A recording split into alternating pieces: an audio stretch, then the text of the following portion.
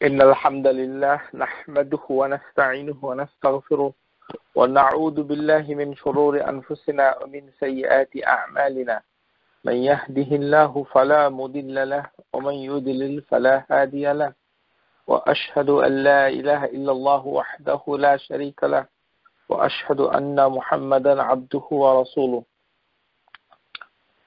أما بعد أيها الإخوان أخواتي السلام عليكم ورحمة الله وبركاته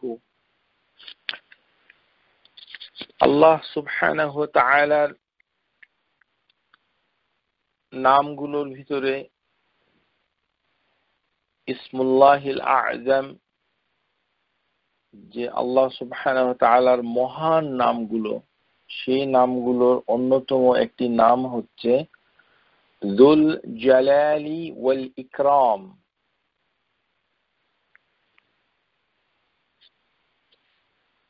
মোট 3টি শব্দ নিয়ে এই নামটি। এখানে প্রথমে রয়েছে যু, তারপরে রয়েছে আল জালাল, তারপরে একটি ওয়াও আছে, তারপরে রয়েছে আল ইকরাম।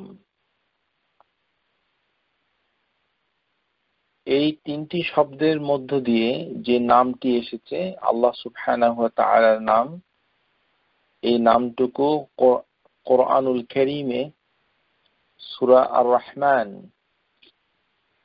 এর ভিতরে এসেছে।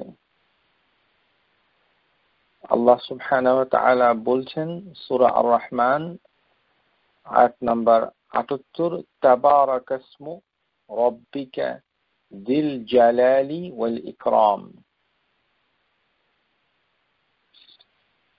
এবং অন্য আয়াতে আল্লাহ সুবহানাহু ওয়া তাআলা সূরা আর রহমানের ভিতরে অন্য জায়গায় তিনি বলেছেন ওয়ায়াবকা ওয়াজহু রাব্বিকা যুল জালালি ওয়াল ইকরাম। এখন যু এই কথাটার অর্থ হচ্ছে, আমরা বিস্তারিত আলোচনা করব। যু বিমানা সাহিবু, যু কথাটির অর্থ হচ্ছে যে মালিক হওয়া,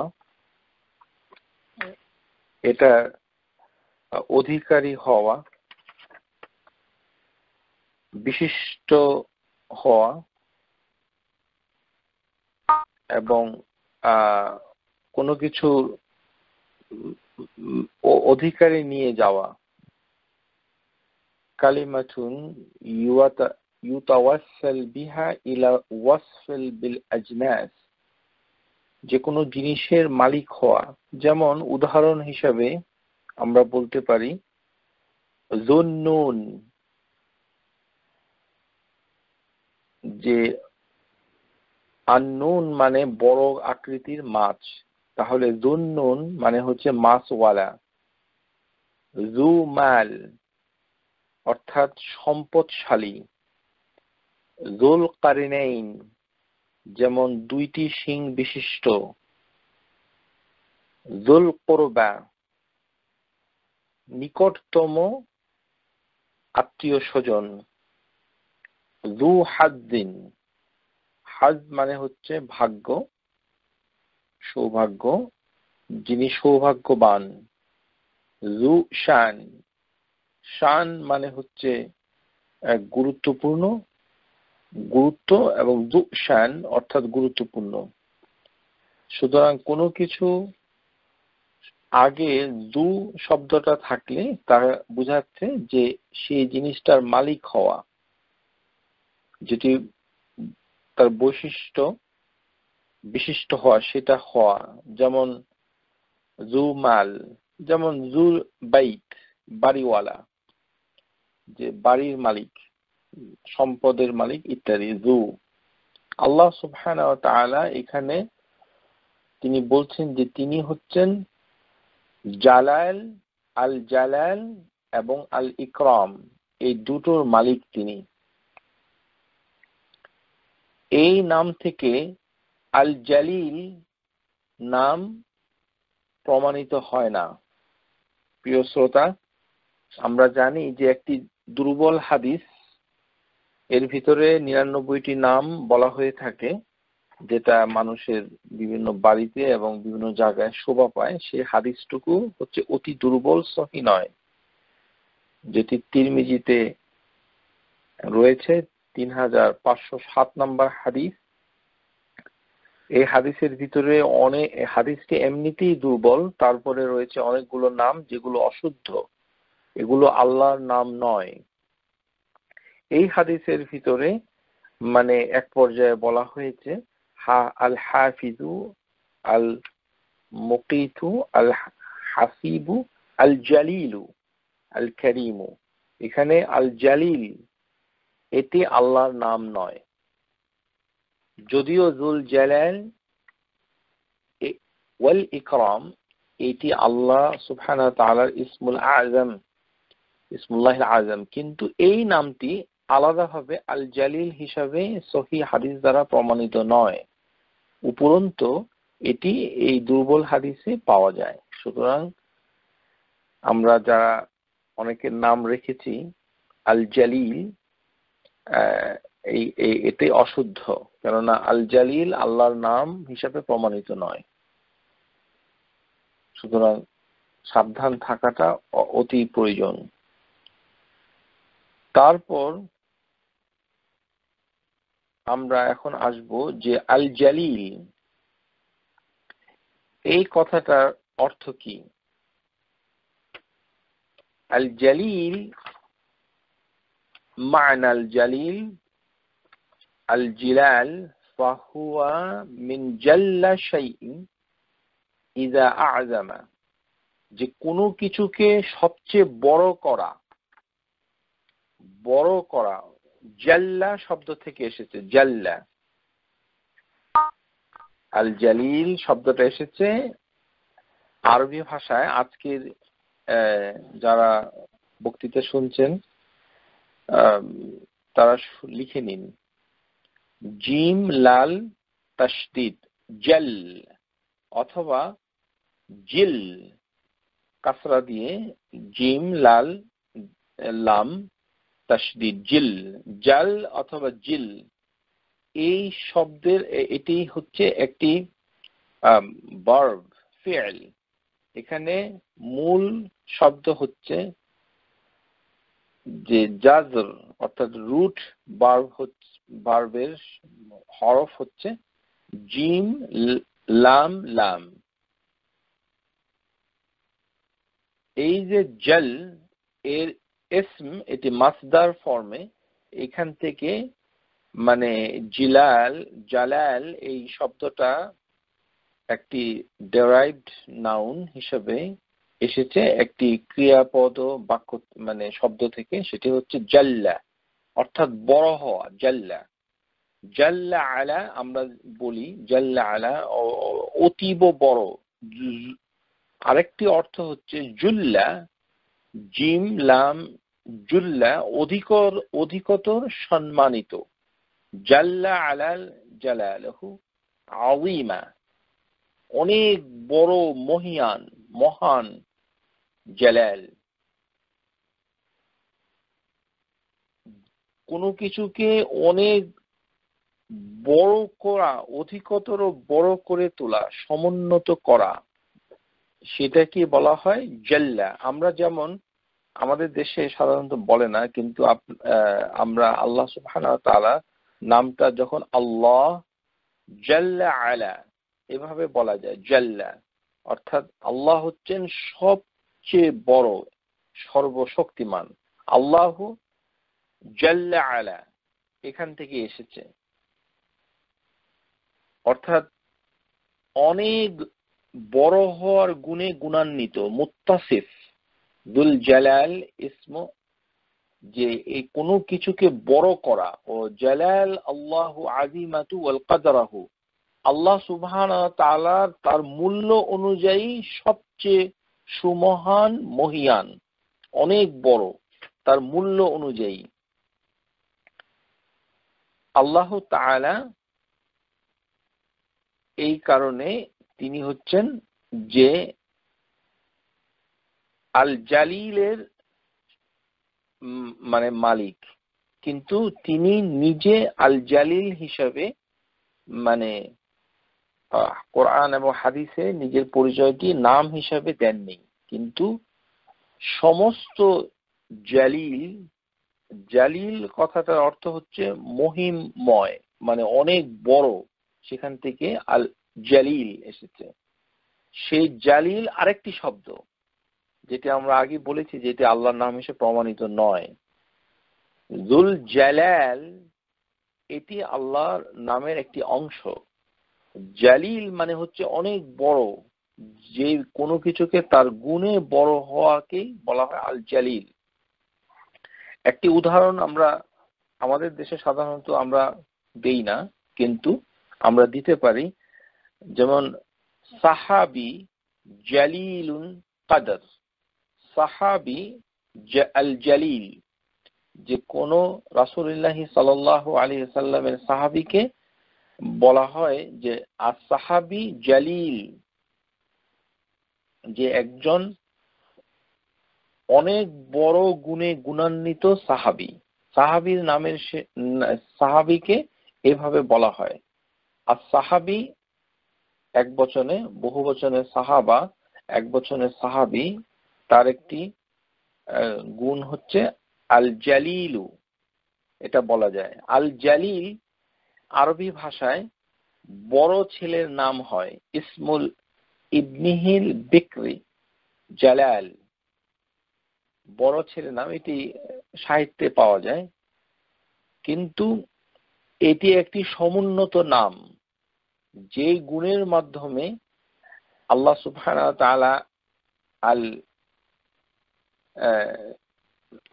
আল জালাল কথাটা বলছেন, সেটি হচ্ছে যে আল্লাহ সুবহানাহু ওয়া তাআলা যে গুণ, সেটি হচ্ছে আযীমা, এটি হচ্ছে সবচেয়ে বড়, আযীমা মহিয়ান, মুস্তাহিক্কু আন ইউরাফু বিল জালালাহু কাব্বারা বিআতিল জালাল, অনেক বড়, অনেক বড়, বড় হওয়ার গুণে গুণান্বিত হয়ে তিনি হচ্ছেন আল জালাল। আর আরেকটি বিষয় রয়েছে যেটি আমরা বলেছি, যে আরেকটি অর্থ হচ্ছে জালিল হচ্ছে উজমা, অর্থাৎ সুমহান হওয়া, জাল্লা। আর আরেকটি বিষয় হচ্ছে যে অনেকে আমরা মানে বলে থাকি যে জাল্লা মনে হয় নূর থেকে এসেছে, এটি ঠিক নয়।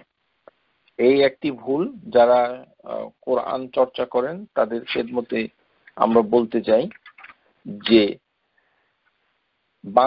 বাংলা ভাষায় কোরআনের কিছু শব্দের ভিতরে অনুবাদ হয়েছে, যেটি থেকে অনেকের ধারণা হয়েছে যে আল্লাহ সুবহানাহু ওয়া তাআলার জাত হচ্ছে নূর দ্বারা তৈরি, যেটি প্রমাণিত নয়। এটি একটি ভুল। প্রমাণ হিসাবে তারা যেটা বলে সেটা হচ্ছে তাজাল্লা। তাজাল্লা শব্দটা জালিল আল জালাল শব্দের সাথে কোনো মিল নাই, কেননা তাজাল্লা শব্দের রুট হচ্ছে জিম লাম ওয়াও, জিম লাম ওয়াও, জালু। এই যে জালু শব্দ থেকে এসেছে তাজাল্লা, এটি একটি ভার্ব। এর অর্থ হচ্ছে প্রকাশিত হওয়া, প্রকাশ পেয়ে যাওয়া।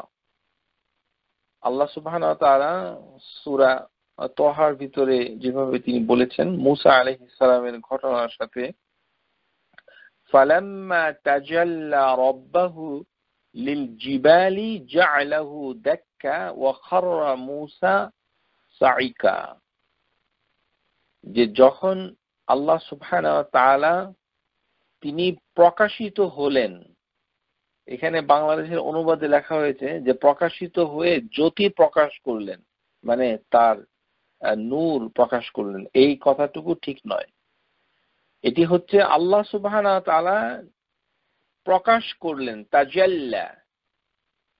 এই একই শব্দ যেমন কোরআনুল কারীমের ভিতরে ব্যবহার হয় ওয়ান নাহারি ইজা তাজাল্লা, যে দিন যখন উদ্ভাসিত হয়, তাজাল্লা ওয়ান্না একই বানান, ওয়ান নাহার মানে হচ্ছে দিন, ইজা তাজাল্লা কুল ইন্নামা ইলমুহা ইনদা রাব্বি লা ইউজাল্লিহা লিওয়াক্তিহা ইল্লাহু, যে আল্লাহ সুবহানাহু ওয়া তাআলা মানে তিনি মানে প্রকাশ করেন সঠিক সময়ে। ওয়ান নাহারি ইজা জাল্লাহা একই বানান থেকে এসেছে, যে সূর্য পৃথিবীকে প্রকাশিত করে দেয়, অর্থাৎ সূর্য নিজেকে অথবা পৃথিবীকে প্রকাশ করে দেয়। জাল্লাহা তেমনি আল্লাহ সুবহানাহু ওয়া তাআলা নিজেকে যখন প্রকাশ করলেন, ওয়ালাউ আন কাতাবাল্লাহু আলাইহিমুল জালাআ লা আযাবাহুম ফি দুনিয়া। আরেকটি অর্থ হচ্ছে যে জালাআ, এটা আরেকটি অর্থ হচ্ছে তাকে নির্বাসনে পাঠিয়ে দেওয়া, সূরা হাশরের ভিতরে এসেছে।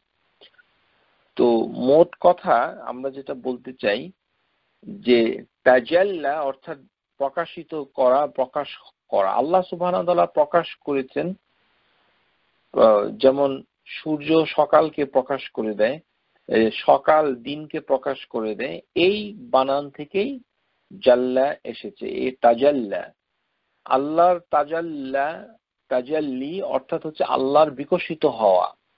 কিন্তু অনেক বইতে লেখা আছে যে আল্লাহ সুবহানাহু ওয়া তাআলা প্রকাশ করলেন তার জ্যোতি, মানে তার লাইট। এটি হচ্ছে তার অর্থের অনুবাদ, কিন্তু শাব্দিক অনুবাদ নয়। কেননা যারা অনুবাদ করেছেন তারা হয়তো ধরে নিয়েছেন যে আল্লাহ সুবহানাহু ওয়া তাআলা তার নিজস্ব জাত নূর সেটা প্রকাশ করেছেন, যেটি প্রমাণিত নয়। প্রকাশ করাটাই হচ্ছে তাজাল্লা। আশা করি বুঝতে পেরেছেন। এই বানানের সাথে আল জালিল এর কোনো সম্পর্ক নাই, সেটা সম্পূর্ণ ভিন্ন। তাহলে আমরা বুঝে নিলাম যে আল জালিল কথাটা এসেছে যে কোনো কিছুকে অতীব বড় করা, অনেক বড় হওয়ার, গুণে গুণান্বিত হওয়া, মর্যাদার ক্ষেত্রে তার অনুপাতে সমন্বিত হওয়া, অনেক বড় হওয়া। জুল্লা অধিকতর সম্মানিত, জিল্লা বড় হওয়া, জাল্লা বড় হওয়া। যেমন আল্লাহু জাল্লা আলা, উনি হচ্ছেন সবচেয়ে বেশি বড়, তার থেকে বড়, মানে বড়র গুণের ভিতরে আর কোনো এর থেকে বড় নাই। আল্লাহু জাল্লা জালালাহু, সর্বগুণে বড় হওয়াই হচ্ছে আল্লাহর একটি গুণ।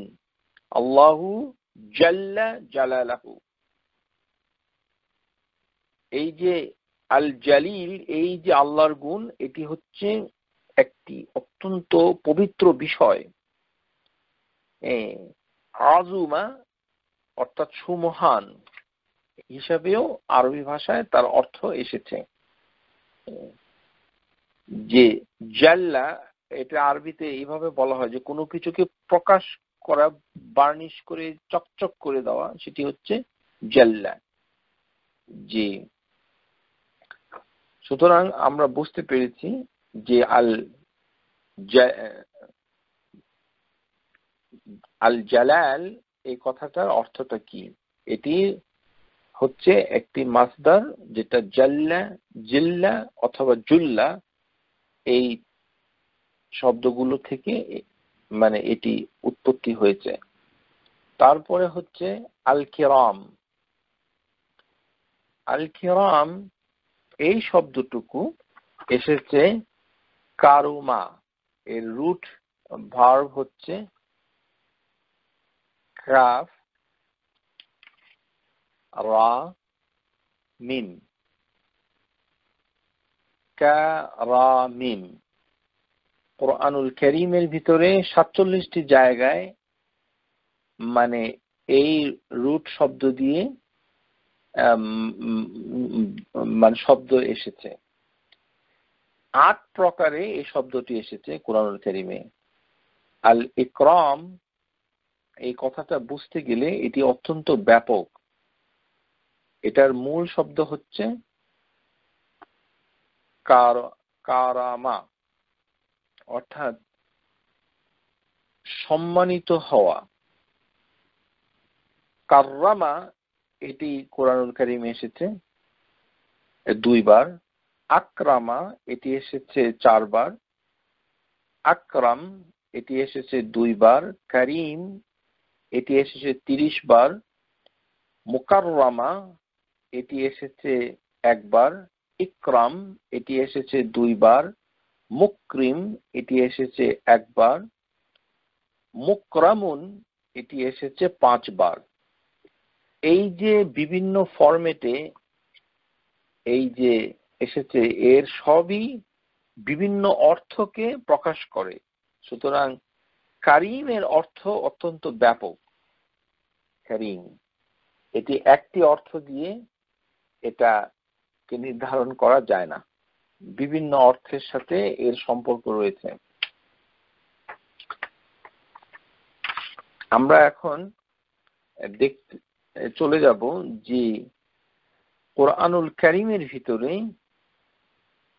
আল্লাহ সুবহানাহু ওয়া তাআলা কারীম শব্দটাকে কিভাবে তিনি বর্ণনা করেছেন।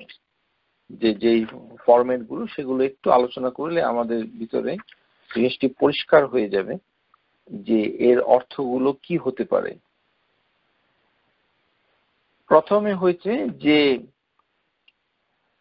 কোনো কিছুকে সম্মানিত করা, মানে যেমন আল্লাহ সুবহানাহু ওয়া তাআলা নিজে যেরকম সম্মানিত, তেমনি তিনি বান্দাকেও সম্মানিত করেছেন, একই শব্দ ব্যবহার করেছেন। যেমন আল্লাহ সুবহানাহু ওয়া তাআলা বলছেন ওয়ালাকাদ কাররামনা বানি আদম, যে আমি আদম সন্তানকে সম্মানিত করেছি। তাহলে কারীম হওয়া এটি তার সৃষ্টির ভিতরে মানুষেরও একটি গুণ, কারীম। সুতরাং কারীম, আল কারীম এটা মানুষ হতে পারে। সমস্ত মানুষকে আল্লাহ সুবহানাহু ওয়া তাআলা সম্মানিত করেছেন। যেমন আল্লাহ সুবহানাহু ওয়া তাআলা সূরা বনী ইসরাঈলে বলেন ক্বালা আরাআইতাকা হাযাল্লাযী কাররামতা আলাইয়া। শয়তান যখন বলল যে আমাকে জানান, এই কি সে যাকে আপনি সম্মানিত করেছেন।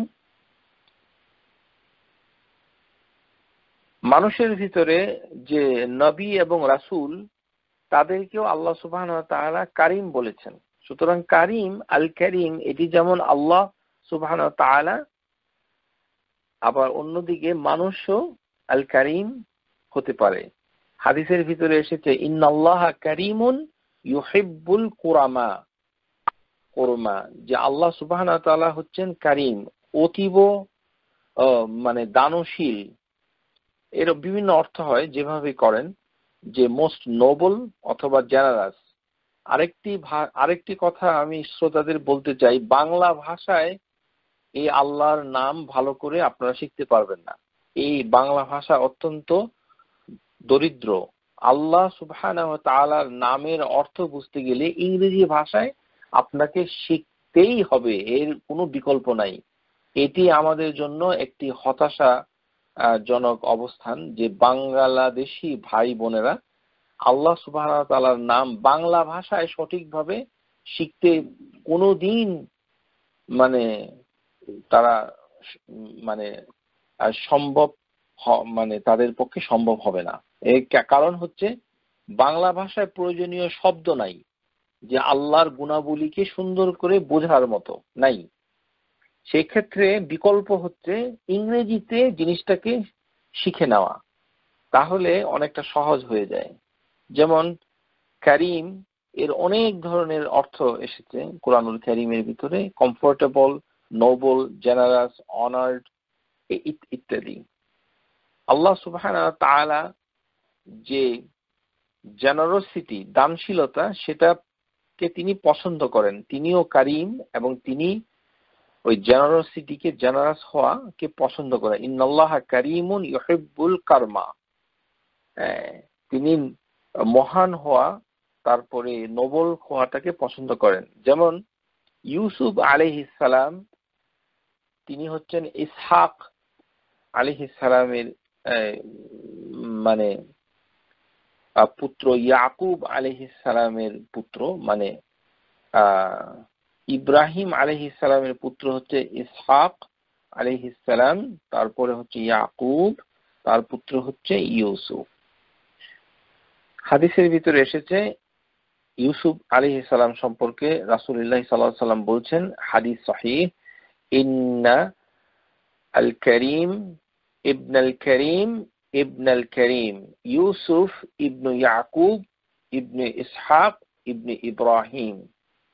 তাহলে আমরা দেখতে পাচ্ছি যে আল্লাহ সুবহানাহু ওয়া তাআলা যেরকম করিম, তেমনি মানে তার রাসূলগণ হচ্ছেন করিম।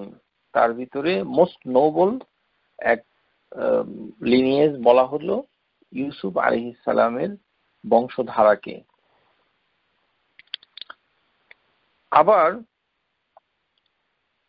যে কারিম এর অর্থ হয় যে মানুষ মানে কোনো কিছুকে সহজ করে দেওয়া, আরামে থাকা। যেমন সূরা ইউসুফে এসেছে, ওয়াকাল আল্লাযীনা ইশতারাহু মিন মিসরা লিইমরাআতিহি আকরিমি মাসওয়াহু, যে মিশরে মানে তাদেরকে মানে ইউসুফ আলাইহিস সালামকে আরামদায়ক সম্মানজনক ব্যবস্থা তারা করেছিল।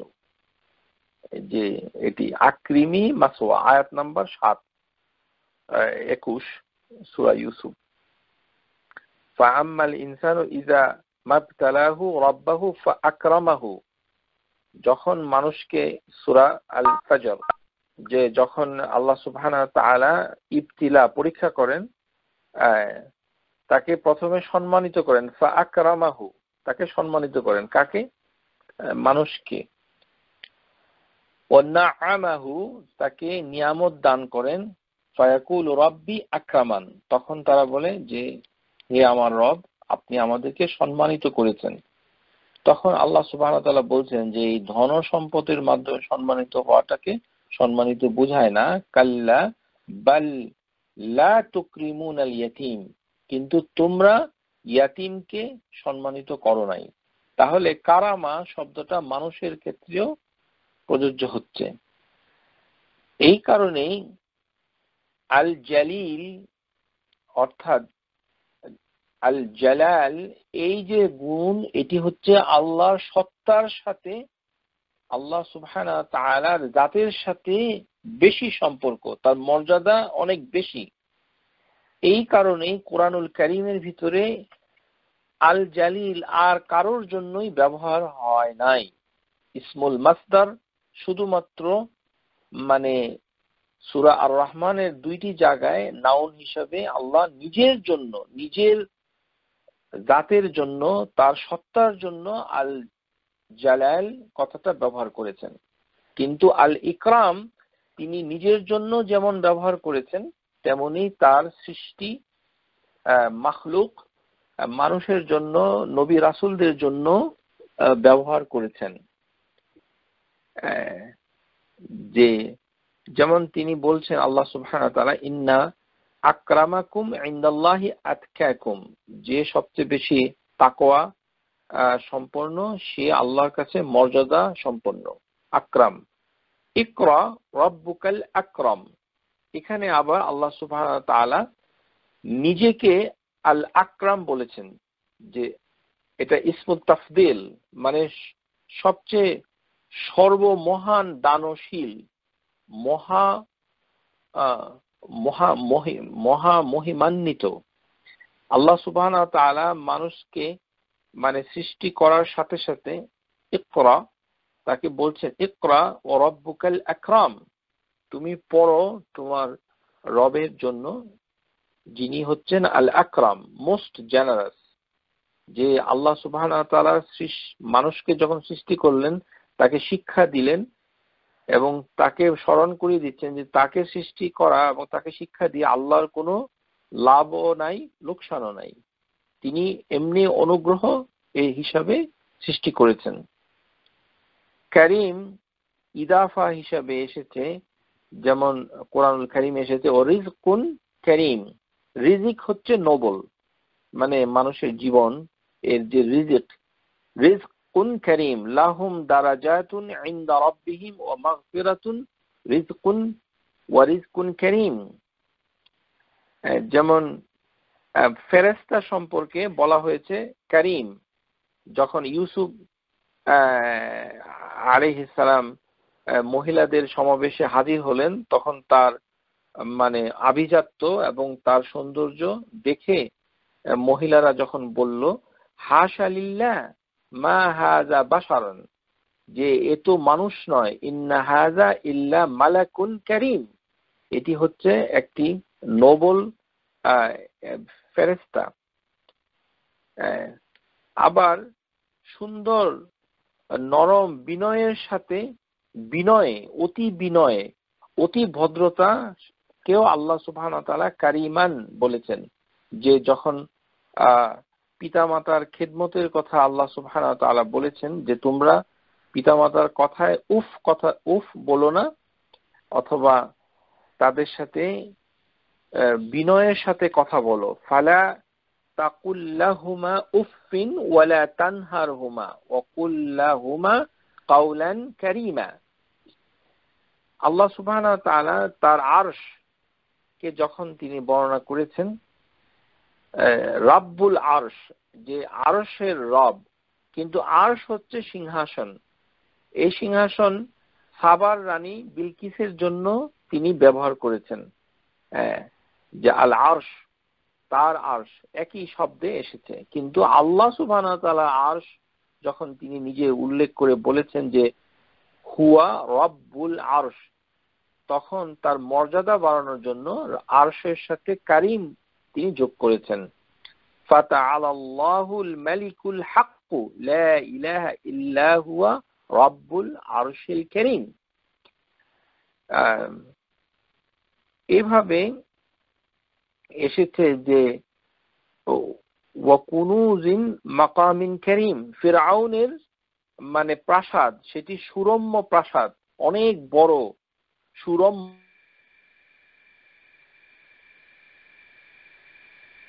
প্রাসাদকে মাকামুন কারীম। তারপর সাবার রানীর কাছে সুলাইমান আলাইহিস সালাম যে চিঠি পাঠিয়েছিলেন, সেই চিঠিতে বিসমিল্লাহ রহমান রহিম থাকার ফলে সে চিঠিটাকেও আল্লাহ সুবহানাহু ওয়া তাআলা বলেছেন যে কিতাবুন কারীম। قالت يا أيها الملأ إني ألقي إلي كتاب كريم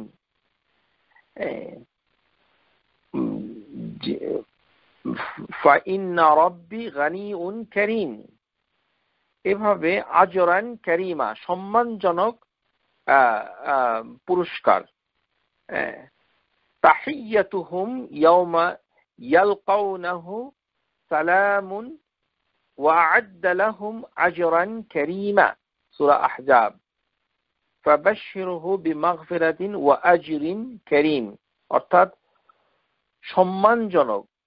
এই যে কারীম, ভদ্র বিশিষ্ট আচার, অতীব প্রশংসা গুণাবলী কেও কারীম বলা হচ্ছে। ওয়া যুরউন মাকামিন কারীম, যে শস্যক্ষেত্র, সুরম্য প্রাসাদ, আযাবুন হামিম, আল্লাহ সুবহানাহু ওয়া তাআলা যে মানে ফুটন্ত পানি দিয়ে কিয়ামতের দিন যে আযাব শাস্তি দিবেন, সেই ক্ষেত্রে তিনি স্মরণ করে দিচ্ছেন যে তাদের ছিল শস্যক্ষেত্র, সুরম্য প্রাসাদ, তাদেরকে শাস্তি দেওয়া হবে। এভাবেই আল্লাহ সুবহানাহু ওয়া তাআলা তিনি জাহান্নামীদেরকে উদ্দেশ্য করে বলবেন, যুক তোমরা আযাবের স্বাদ গ্রহণ করো, ইন্নাকা আনতাল আজিজুল কারীম, তোমরা তো নিজেদেরকে বেশি আজিজ, সবচেয়ে বড়, গ্রেটেস্ট, পাওয়ারফুল এবং নোবেল মনে করতে, আল কারীম নোবেল। এই কারণেই কোরআন, এই কথাটা কোরআনুল কারীমে এসেছে ইন্নাহু লাকুরআনুন কারীম, কোরআন হচ্ছে কারীম, অর্থাৎ হচ্ছে মানে মহিমান্বিত। এভাবে মানে কারীম কথাটা মাকরুমা, ইবাদুন মুকরামুন, যে বান্দার ক্ষেত্রে সূরা আম্বিয়া যে তারা সম্মান করে, যে সম্মানিত হয়, মিনাল মুকরামিন, এভাবে বিভিন্ন শব্দে এসেছে। যেমন ফেরেশতাদের সম্পর্কে এসেছে, আমরা আগে আলোচনা করেছি, হাল আতাকা হাদিসু দাইফিন ইব্রাহিম আল মুকরামিন। তেমনি এসেছে যে যেমন কমফোর্টেবল, আমরা আগে বলেছি যে কালো ধোঁয়া, হামুম, কালো বর্ণের ধোঁয়াকে কোরআনুল কারীমে সূরা আল ওয়াকিয়া এখানে এসেছে লা বারিদিন ওয়ালা কারীম, এই জিনিসটুকু শীতলও নয় আরামদায়কও নয়। কিরামান কাতিবিন, সম্মানিত লেখক, কিরাম এখানে এসেছে। কারিমের বহুবচন হচ্ছে কিরাম। আপনারা বাংলা ভাষায় অনেকে শুনতে পাবেন আল উলামা আল কিরাম, আল উলামা আল কিরাম। আমাদের বাংলাদেশে বলে ওলামায়ে কেরাম, ওটা উর্দু আরবি তাকে মিক্স করে বলা হয়। আসলে এটি শব্দটা হচ্ছে আল উলামা, আলিম এর বহুবচন আল উলামা, আল কিরাম কারিমের বহুবচন। ইয়া আইয়ুহাল ইনসানু মা গাররাকা রাব্বিকাল কারীম, যে হে মানুষ কিসে তোমাকে তোমার রব, মহান রব, রাব্বিকা আল কারীম, তিনি হচ্ছেন মানে অতীব মোস্ট নোবল। ইন্নাহু লাকাউলু রাসূলিন কারীম, জিবরাইল আলাইহিস সালামকে আল্লাহ সুবহানাহু ওয়া তাআলা রাসূলিন কারীম, জিবরাইল হচ্ছে আল্লাহর একটি সৃষ্ট মাখলুক।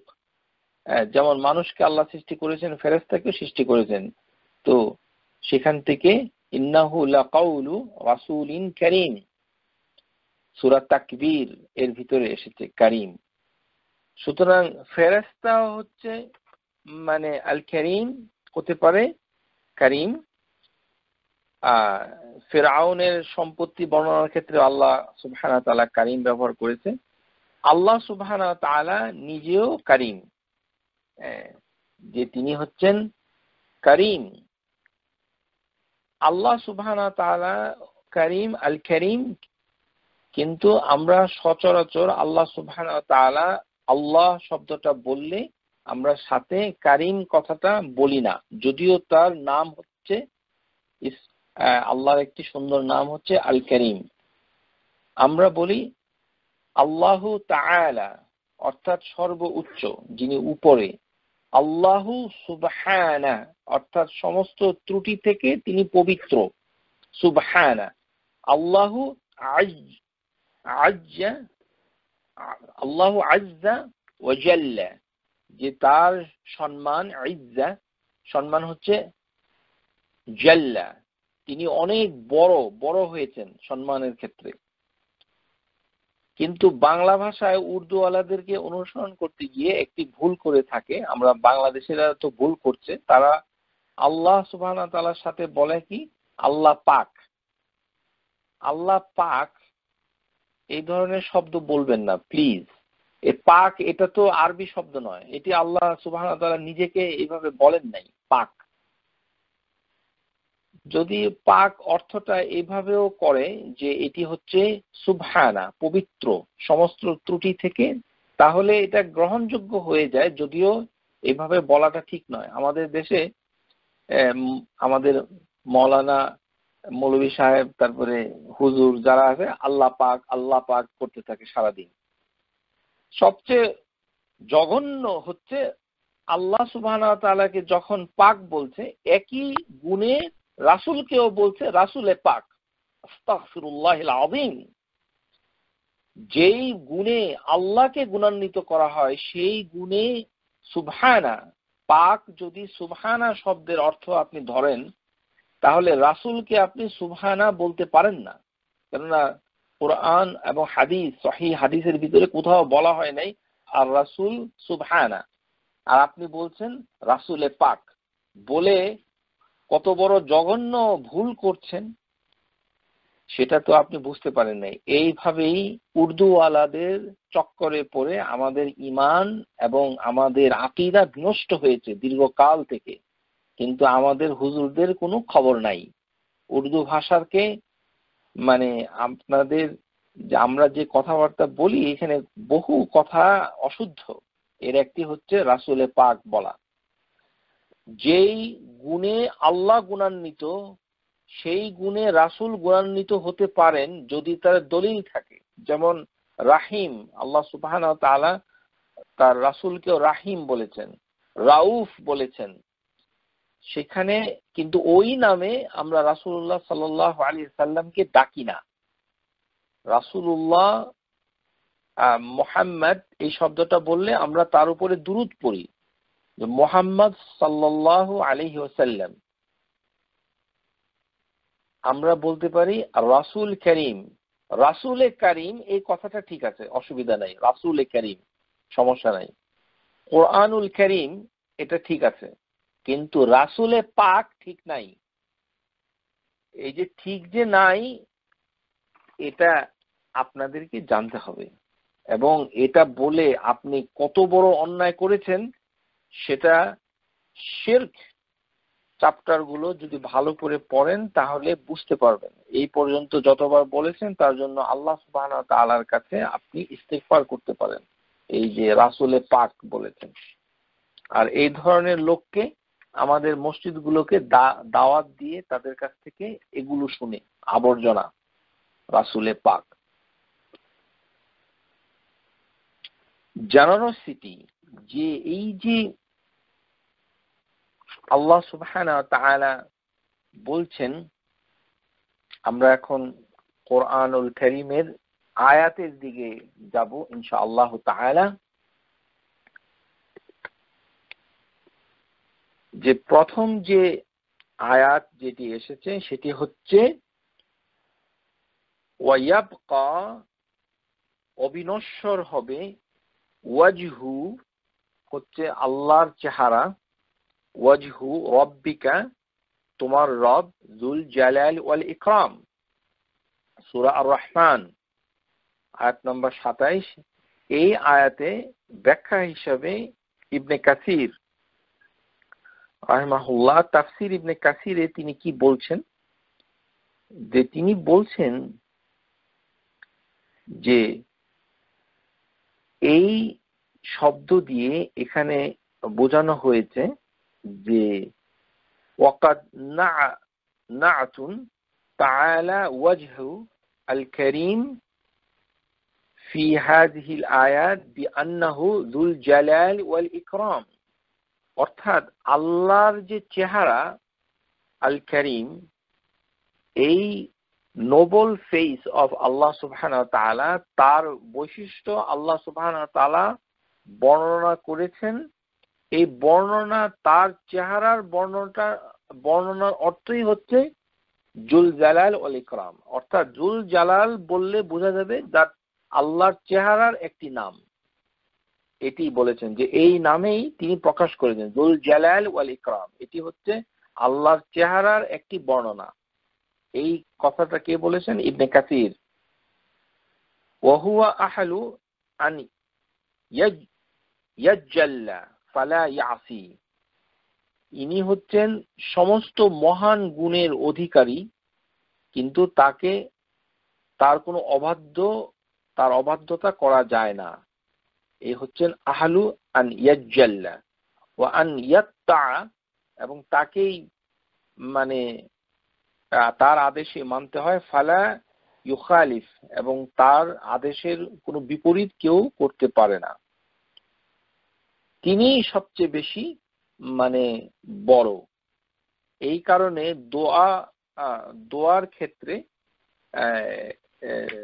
রাসূলুল্লাহ সাল্লাল্লাহু আলাইহি সাল্লাম যে দোয়াগুলো বর্ণনা করেছেন এর ভিতরে এসেছে যে ইয়া হাইয়ু ইয়া কাইয়ুম ইয়া বাদিউস সামাওয়াতি ওয়াল আরদ ইয়া জাল জালালি ওয়াল ইকরাম লা ইলাহা ইল্লা আনতা বিরহমাতিক নাস্তাগীস আসলিহ লানা শা'নানা কুল্লাহু ওয়া লা তাকিলনা ইলা আনফুসিনা তুরফাতা আইন ওয়া লা ইলা আহাদুন মিন খালকিক। এই যে দোয়া, এই দোয়াটা দোয়া মাসুর হিসাবে মানে ইবনে কাসির বর্ণনা করেছেন। এটিকেও দোয়া মাসুর বলা হয়। আমাদের দেশে যে নামাজের ভিতরে একটি দোয়া পড়ে যে আত্তাহিয়াতু তাশাহুদ পড়ার পর সালাওয়াত আলান নবী পড়ার পর তারপরে একটি দোয়া মাসুর পড়েন। এরকম আরো দোয়াকেও মাসুর বলা হয়। যেমন এই দোয়াটাকেও মাসুর বলা হচ্ছে, ইয়া হাইয়ুন ইয়া কাইয়ুম ইয়া বাদিউস সামাওয়াতি ওয়াল আরদ। এটিও একটি দোয়া মাসুর। এখানে যেটি বলা হচ্ছে যে এই নামগুলো বলে তারপরে আল্লাহ সুবহানাহু ওয়া তাআলার কাছে কিছু চাচ্ছে। এই চাওয়াটাই হচ্ছে এখানে গুরুত্বপূর্ণ, যে নাস্তাগীস, আমাদের বিপদকে দূর করে দেন, আসলিহ লানা শা'নানা, আমাদের সমস্ত কাজের সমাধান করে দেন, কুল্লাহু ওয়ালা তাকিলনা ইলা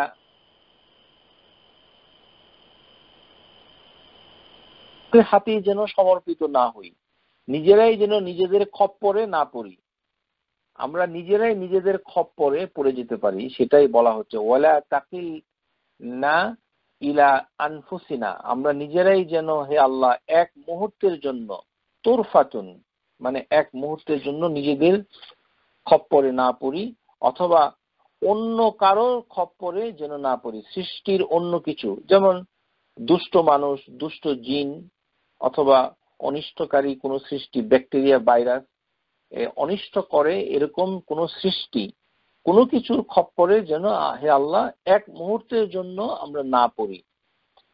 তুরফাতা আইনিন ওয়ালা ইলা আহাদিন মিন খালকিক, যে সৃষ্টির কোনো কিছুর কাছে যেন আমরা সোপর্দ না হই। তাহলে এই দোয়াটা সহিভাবে এসেছে, এটাকে বলা হয় দোয়াউ মাসুর। আমরা নামাজের ভিতরে অন্য একটা পড়ি যেটিকে আমরা বাংলাদেশে দোয়া মাসুর, তবে এইটাকেও দোয়া মাসুর বলা হয়। আশা করি বুঝতে পেরেছেন। আল্লাহ সুবহানাহু ওয়া তাআলা নিজের চেহারাকে বর্ণনা করেছেন এভাবে, নাআতু তাআলা ওয়াজহু, যে তিনি প্রকাশ করেছেন নিজের চেহারার প্রশংসা করে তিনি বর্ণনা করেছেন, যে এই বর্ণনাটাকেই ইবনে কাসির বলছেন যে চেহারার বর্ণনাটাকেই যুল জালাল ওয়াল ইকরাম বলা হয়, যে তার কোনো অবাধ্যতা করা যাবে না, যার সম্মানে তিনি একমাত্র সম্মানিত, এবং তাকেই অনুসরণ করতে হবে, কোনো ধরনের বিরুদ্ধচারণ করা যাবে না। এটাই হচ্ছে এই আয়াতের ব্যাখ্যা হিসেবে ইবনে কাসির বলেছেন। তারপর ইবনে কাসির তাবারাকাসমু রাব্বিক যিল জালাল ওয়াল ইকরাম, এই আয়াতের ব্যাখ্যায় ইবনে কাসির কি বলেছেন সেটা আমাদেরকে দেখতে হবে। যে এখানে তিনি বলেছেন আই হুয়া আহলু আন ইয়াজ্জাল্লা ফালা ইয়াসি, এই নামটুকু শিখতে গেলে আপনাদের এই তাফসীর ইবনে কাসিরে এই আয়াতের ব্যাখ্যা প্রথমে দেখতে হবে, যে সবচেয়ে বড় হওয়া উপযুক্ত তিনি, আন ইয়াজ্জাল্লা ফালা ইয়াসি, যার অবাধ্যতা কেউ করবে না, আন ইউকরিমা ফায়ুবদ, এবং তিনি হচ্ছেন সবচেয়ে বেশি অনার্ড, সম্মানিত, এবং তারই ইবাদত করা হয়, ওয়াইয়াশকুর, এবং তারই শুকরিয়া আদায় করা হয়, ফালা ইয়াকফুর, তার অবাধ্যতা, তার বিরুদ্ধচারণ করা হয় না, ওয়া আন ইয়াযকুর, তাকেই বেশি স্মরণ করা হয়, ফালা ইউনসা, এবং তাকে ভুলে যাওয়া যায় না। এটি হচ্ছে আরেকটি অর্থ ইবনে কাসির করেছেন, যে যুল জালাল ওয়াল ইকরাম এর অর্থই হচ্ছে যে এমন বড় হয়ে যাওয়ার মর্যাদা সম্পন্ন যার বিরুদ্ধচারণ করা যায় না, যিনি সম্মানিত, যার ইবাদত করা হয়, যার শুকর করা হয় এবং কুফরি করা হয় না, যাকে স্মরণ করা হয়, যাকে ভুলে যাওয়া যায় না। অর্থাৎ জুল জালাল ওয়াল ইকরাম, এটি ভুলে যাওয়া মানে মানে আল্লাহকে ভুলে যাওয়া। ইবনে আব্বাস কয়লা ইবনে আব্বাস এই জিল জালাল ওয়াল ইকরামের অর্থ বলেছেন, মা'নাহু জিল আযীমা ওয়াল কিবরিয়াউ, যে এটি হচ্ছে অনেক বড় হওয়া, মানে গ্রেটেস্ট, এবং প্রাইড। আল্লাহ সুবহানাহু ওয়া তাআলা রয়েছে প্রাইড। তাহলে এটি দুইটি অর্থ পাওয়া যাচ্ছে, একটি হচ্ছে গ্রেটেস্ট, আরেকটি হচ্ছে কিবরিয়া। কিবরিয়া হচ্ছে আল্লাহ মানে অহংকার, প্রাইড। হাদিসের ভিতরে এরকম একটি হাদিস রয়েছে যে যখন জান্নাতে মানুষ যাবে তখন দুইটি রূপার নদী এবং রূপার থালা বাসন যুক্ত থাকবে, এবং এই নদী এবং তার আশেপাশে সমস্ত কিছু আসবাবগুলো থাকবে মানে রূপার। আরেকটি থাকবে স্বর্ণের, মানে মানে স্বর্ণের জান্নাত। মানে আমি আগে বলেছি নদী, এই কথাটা হাদিসের ভিতরে নদী হিসাবে নাই, এসেছে দুইটি জান্নাত, মানে দুইটি বাগান থাকবে, রূপার বাগান। জান্নাতান ফি ফিদ্দা, জান্নাতান মিনাজ যাহাব, স্বর্ণের দুইটি বাগান, রূপার দুইটি বাগান। তাহলে জান্নাতের ভিতরেও জান্নাত আছে। মানে আল জান্নাহ অর্থাৎ হচ্ছে যে জান্নাহ, বেহেশত, আমরা যেটা বাংলাতে বলি, ফার্সি ভাষা থেকে এসেছে, কিন্তু মানে প্যারাডাইস, এর ভিতরেও ছোট ছোট আরো প্যারাডাইস আছে। যেমন এই হাদিসে এসেছে জান্নাতাইন, দুইটি জান্নাত, মিন ফিদ্দাতিন, রূপা থেকে, আনায়াতুহুমা ওয়া মা ফিহা, যে তার ভিতরে সমস্ত কিছু, তার বাসন কাসন আসবাবপত্র সবই হচ্ছে রূপার। আবার দুইটি জান্নাত রয়েছে, সেই জান্নাত দুটো আবার হচ্ছে স্বর্ণের তৈরি। ও জান্নাতান মিনাজ যাহাব আনা আনিয়াতুমা তুহুমা ওয়া মা ফিহিমা, মানে তার ভিতরে সবকিছুর আসবাবপত্র অথবা বাসন কাসন হচ্ছে স্বর্ণের। ওয়ামা বাইনাল কাওমা বাইনা আন ইয়ানজুরু ইলা রাব্বিহিম ইল্লা রিদাউল কিবরিয়াই আলা ওয়াজহি ফি জান্নাতি আদন। রাসূলুল্লাহ সাল্লাল্লাহু আলাইহি ওয়াসাল্লাম বলছেন সহিহ বুখারীর হাদিসের ভিতরে, যে জান্নাতে আদন যারা থাকবে তারা মানে তাদের রবকে দিকে তাকিয়ে থাকবে, কোনো কিছুই বাধা দিতে পারবে না, শুধুমাত্র রিদাউল কিবরিয়া, আল্লাহর অহংকারের চাদর। একটি রিদা মানে হচ্ছে চাদর, কাভারিং। এই অহংকারের কাভার দিয়ে আল্লাহর চেহারাটা আড়াল থাকবে, অহংকারের চাদর। ইল্লা রিদাউল কিবরিয়া, তাহলে বোঝা যাচ্ছে যে আল্লাহর রয়েছে একটি চাদর, রিদাউ, এটি হচ্ছে চাদর, কাভারিং। এই কাভারিং এর নাম আল্লাহ সুবহানাহু ওয়া তাআলা হাদিসের ভিতরে বর্ণনা করেছেন রাসূলুল্লাহ সাল্লাল্লাহু আলাইহি ওয়াসাল্লামের মাধ্যমে, রিদাউল কিবরিয়া। এই চাদরটা কোথায় আছে? আলা ওয়াজহি, যে এটি আল্লাহ সুবহানাহু ওয়া তাআলার চেহারা উপরে আছে, ফি জান্নাতি আদন, জান্নাতের আদনের লোকদেরকে এই অহংকারের চাদর ছাড়া আর কোনো বাধাপ্রাপ্ত হবে না আল্লাহর চেহারা দেখার জন্য। সুবহানাল্লাহ। ওমা বাইনাল কাওমা ওয়া বাইনা আন ইয়ানজুরু, যে দুইটি জান্নাতের ওই মানে ওই লোকগুলো বর্ণনার ক্ষেত্রে মানে রাসূলুল্লাহ সাল্লাল্লাহু আলাইহি ওয়াসাল্লাম বলছেন জান্নাতে আদনের লোকরা আল্লাহর চেহারাকে এইভাবেই দেখতে পাবে। তাহলে আমরা বুঝতে পারলাম যে আল্লাহ সুবহানাহু ওয়া তাআলার অহংকার হচ্ছে আল্লাহর একটি চাদর, এবং সেই চাদরটা দিয়ে তার সৃষ্টি থেকে তিনি মানে আলাদা হয়েছেন। আল্লাহ সুবহানাহু ওয়া তাআলা রয়েছে হিজাব, সেই হিজাব হচ্ছে নূরের তৈরি, সেটা আমরা অন্য ক্লাসে বিস্তারিত আলোচনা করেছি।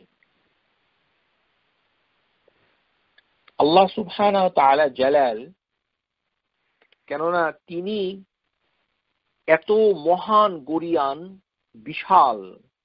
কিয়ামতের দিন আল্লাহ সুবহানাহু ওয়া তাআলা সমস্ত জমিনকে, সারা পৃথিবীকে আল্লাহ ডান হাতে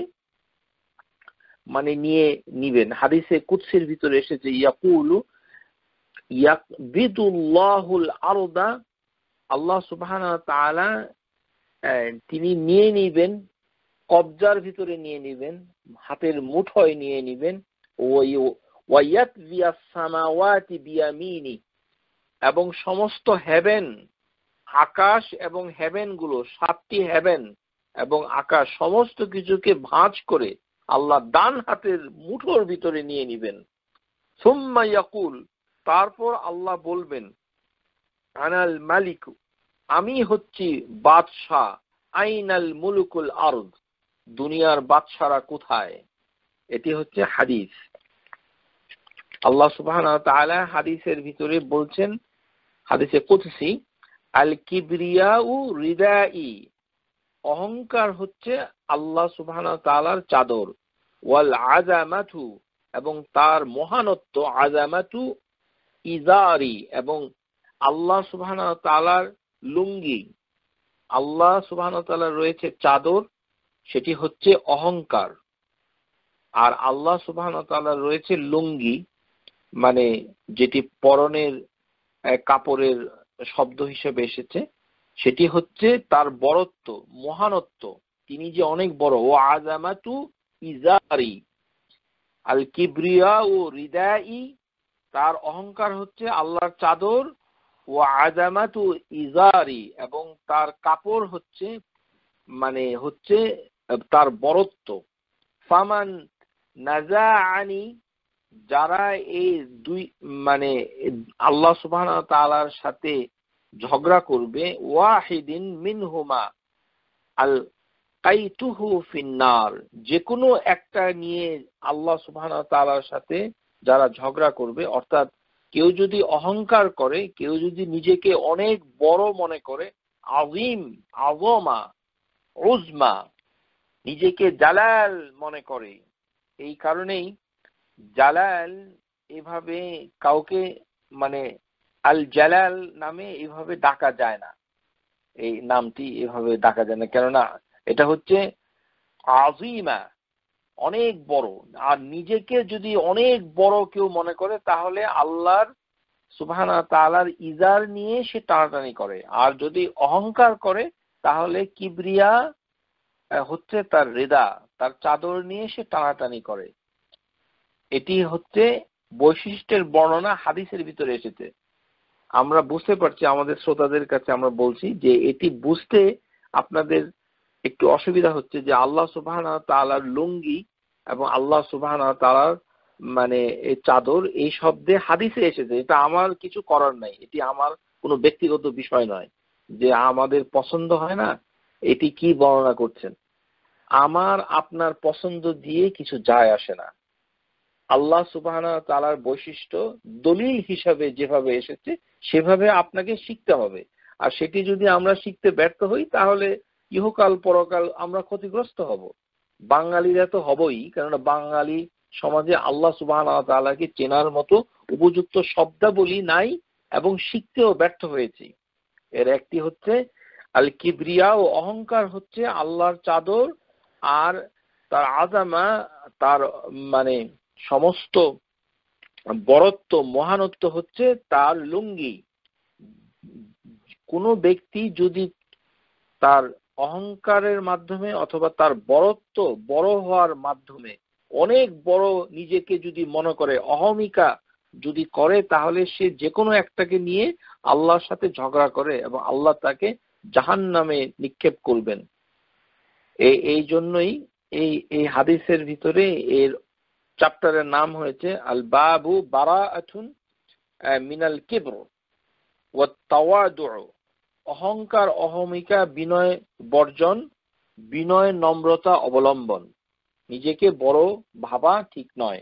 এটি আল্লাহ সুবহানাহু ওয়া তাআলার আযমা হচ্ছে আল্লাহর, একমাত্র তিনি এটি মানে অধিকারী।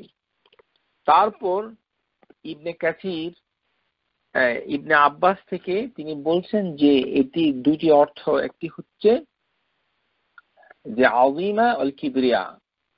এই ক্ষেত্রে ইবনে কাসির একটি হাদিস উল্লেখ করেছেন, ইন্না মিন ইজলালিল্লাহ ইকরামু জি শাইবাতিল মুসলিম ওয়া জিল সুলতানি ওয়া হামিলিল কুরআনি গায়রিল গালি ফিহি ওয়ালা জাফি আনহু। হাদিস, এটি আবু দাউদের হাদিস।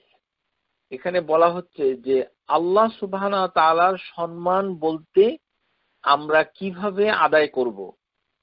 আমরা তো বলি যুল জালাল ওয়াল ইকরাম, এখানে শুধু আল জালাল না বলে যুল বলা হয়েছে, যে সমস্ত জালালের অধিকারী হচ্ছেন আল্লাহ।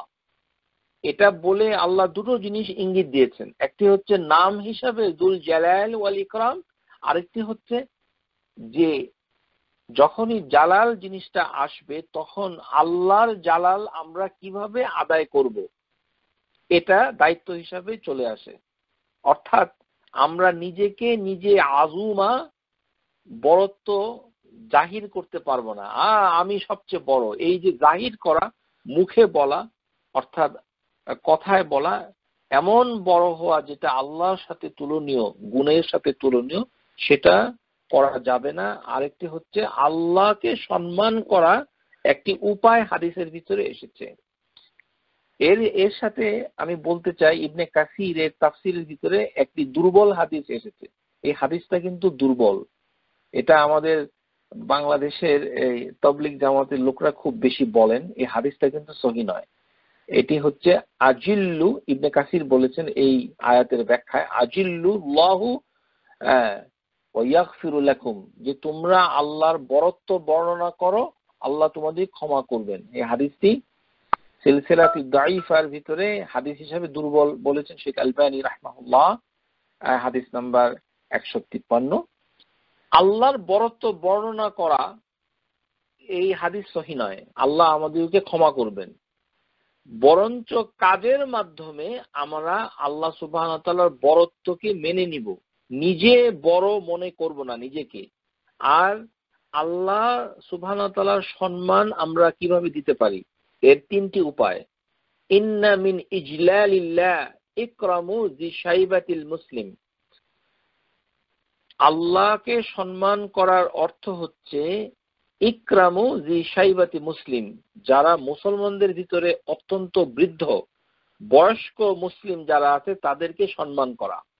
শাইবাতু মুসলিম, যে সকল মুসলমান বুড়ো হয়ে গেছে, আমাদের সমাজে অনেক বুড়ো মুসলমান আছে না, একদম চুল দাড়ি সাদা হয়ে গেছে, আমরা যদি তাদেরকে সম্মান করি সেটা কিন্তু আল্লাহকে সম্মান করার শামিল।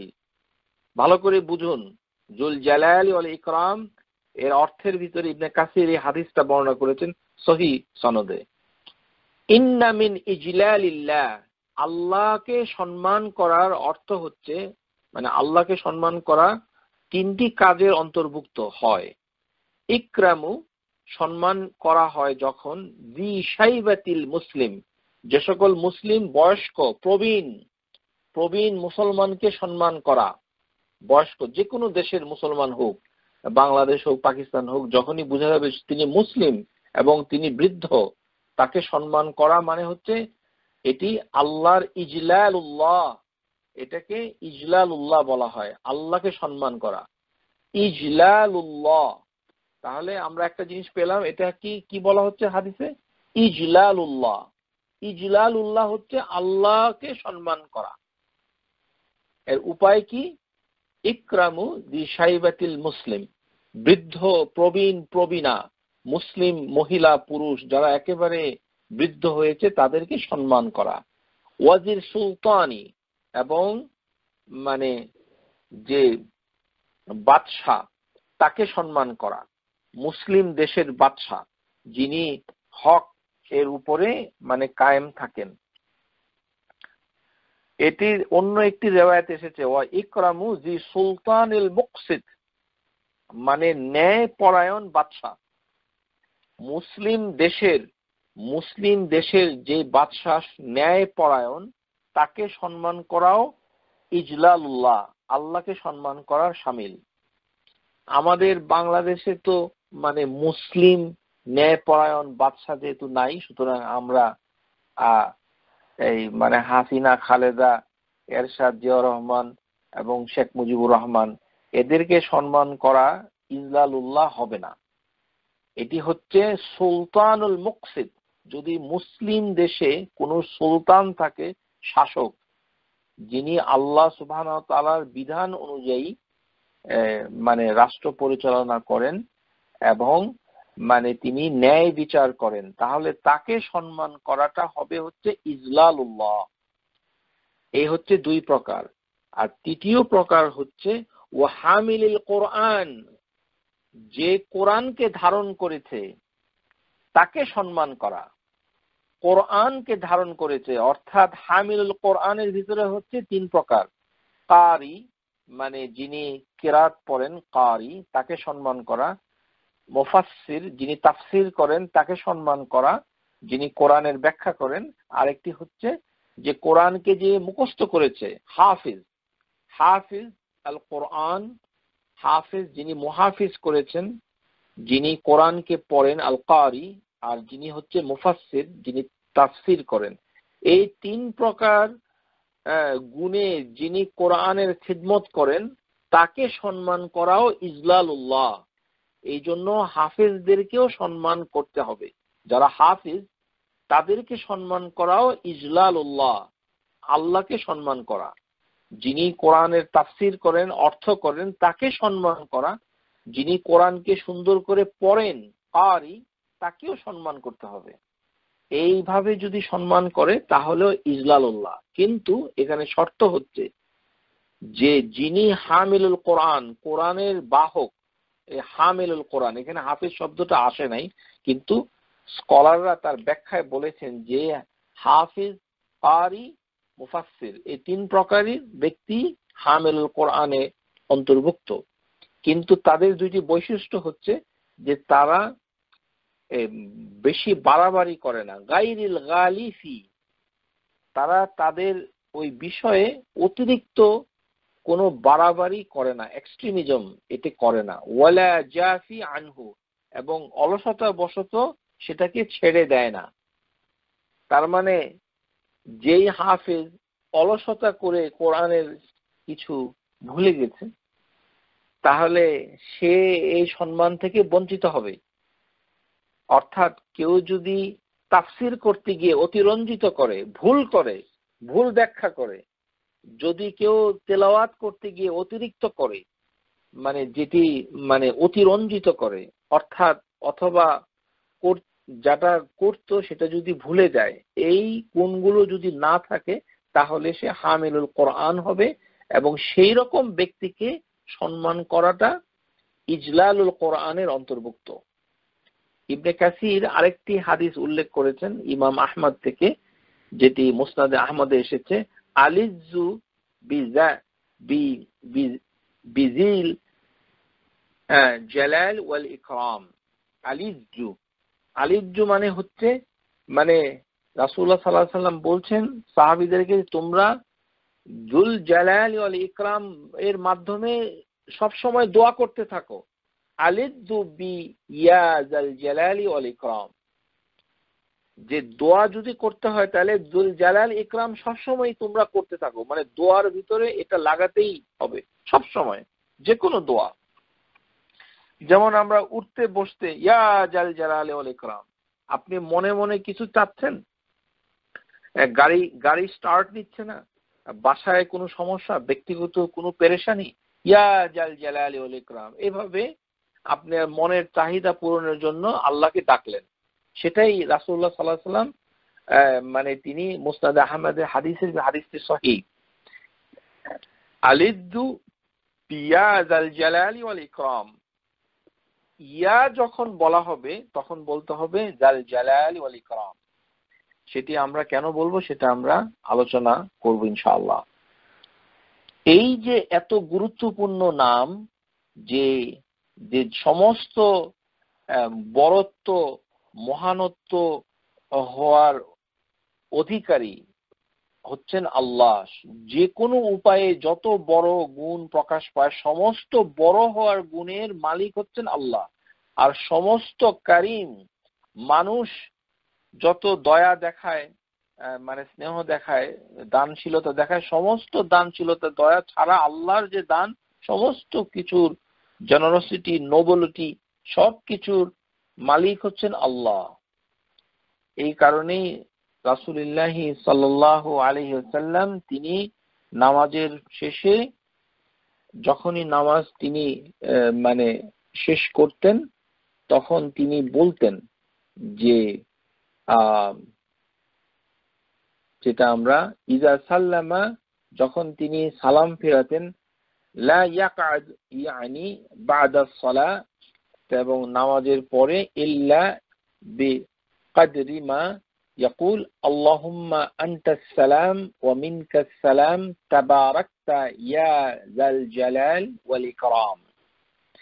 এই কথাটা তিনি বলতেন। তাহলে আমরা মানে এটার একটা ব্যবহারও আমরা শিখতে পেলাম। এখন আসুন যে এই যে নামগুলোর ভিতরে যে সকল জিনিসগুলো এসেছে সেগুলো আমরা এখান থেকে শিখে নেই। যে ওয়ায়াবকা ওয়াজহু রাব্বিকা যুল জালালি ওয়াল ইকরাম, যে কোনো কিছুই অবশিষ্ট থাকবে না, অবিনশ্বর থাকবে না একমাত্র তার চেহারা ছাড়া। ওয়ায়াবকা মানে অবিনশ্বর। এখান থেকে আল বাকি একটি নাম অনেকে বলে থাকেন, কিন্তু এই নামটি আল্লাহর নাম নয়, আল বাকি। সুতরাং আল বাকি আল্লাহর কোনো সহি নাম নয়। ওই নামের লিস্টগুলোর ভিতরে এরকম অনেক নাম পাওয়া যায়। এই আয়াত থেকে এটা দলিল নিয়েছে, ওয়ায়াবকা ওয়াজহু রাব্বিকা, কিন্তু আল বাকি আল্লাহর নাম নয়। অবিনশ্বর আল্লাহর চেহারা, রাব্বিকা যুল জালাল ওয়াল ইকরাম। এখানে যে বলা হচ্ছে যে সবকিছু মানে প্রকাশিত হয়েছে, যেভাবে সমস্ত কিছুই ধ্বংস হয়ে যাবে। বা ইন্নাহু হালিক ওয়ায়াবকা ওয়াজহু রাব্বিকা ইয়া মুহাম্মদ যাল জালাল ওয়াল ইকরাম। নাতুল ওয়াজি, আল্লাহ সুবহানাহু ওয়া তাআলা এর চেহারার বর্ণনা এভাবেই তিনি দিয়েছেন, যেটা আমরা আলোচনা করেছি। কেননা কোরআনুল কারীমের ভিতরে এসেছে কুল্লু শাইইন হালিকুন ইল্লা ওয়াজহু, যে সমস্ত কিছু ধ্বংস হয়ে যাবে শুধুমাত্র তার চেহারা ছাড়া। এটি সূরা কাসাস আয়াত নাম্বার 88। আমরা এটা বুঝতে পেরেছি আশা করি। এখন এই যে মানে আল আকরাম সিফাতু তাদুল্লু আলা মুবালাগাতি ফিল কারামা। কারামা শব্দটার মুবালাগা হচ্ছে আকরাম। ইজা কারামাহু ইয়াজিদু আলা কুল্লি কারিমা, যে আল্লাহর জেনারসিটি সমস্ত কিছুকে ছাড় দিয়ে গেছে। এবং আল্লাহ যে জেনারাস, আল্লাহ যে কারিম, এটা বোঝার উপায় কি? যে সমস্ত জেনারসিটি, সমস্ত মহানুভবতা কে অতিক্রম করেছে আল্লাহর মহানুভবতা। আল্লাহ সুবহানাহু ওয়া তাআলা মানে সমস্ত মানুষকে, সৃষ্টিকে ইউনিমু বিন-নাইম আল্লাতী লা তুহসা, যে তিনি এমন নিয়ামত দান করেছেন যে নিয়ামতগুলোকে গণনা করা যায় না।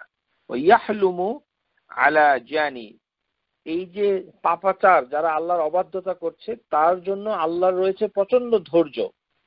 একটু চিন্তা করুন, শয়তানকে যখন বলা হলো যে তুমি আদমকে সিজদা করো, তখন আল্লাহ সুবহানাহু ওয়া তাআলার আদেশের অবাধ্যতা করেছে শয়তান। কিন্তু আল্লাহ সুবহানাহু ওয়া তাআলা শয়তানকে ধ্বংস করেন নাই, বরঞ্চ শয়তানের সাথে আল্লাহর একটি আলাপ আলোচনা, ডায়ালগ হয়েছে। আল্লাহ হচ্ছেন আল হালিম, তিনি প্রচন্ড ধৈর্যশীল। আলা জানি, যারা পাপ করে তাদের প্রতিও তিনি ধৈর্য। ওয়ায়াকবালু তাওবা, তিনি তওবাকে কবুল করেন। ওয়ায়াতাজাওয়াজু আনিস সাইয়্যাত, এবং তিনি খারাপ কাজগুলো, গুনাহগুলোকে তিনি ক্ষমা করেন। তাহলে আল্লাহর ওয়ালাইসাল কারামা খাসা বিল ইতা, আল্লাহ সুবহানাহু ওয়া তাআলা যে শুধু দেন, দান করেন, ইতা শুধু তাই নয়, বরঞ্চ ইন্নামাল কারামা লুগাতুল, এটা আল হাসান, কোনো কিছু ভালোকেও কারাম বলা হয়। কারাম কোনো ভালো, খায়ের, এটাকে বলা হয় খায়ের। আল আকরাম হচ্ছে সবচেয়ে ভালো, সবচেয়ে the best. He is the best Allah, he is the perfect in attribute, আল আকরাম।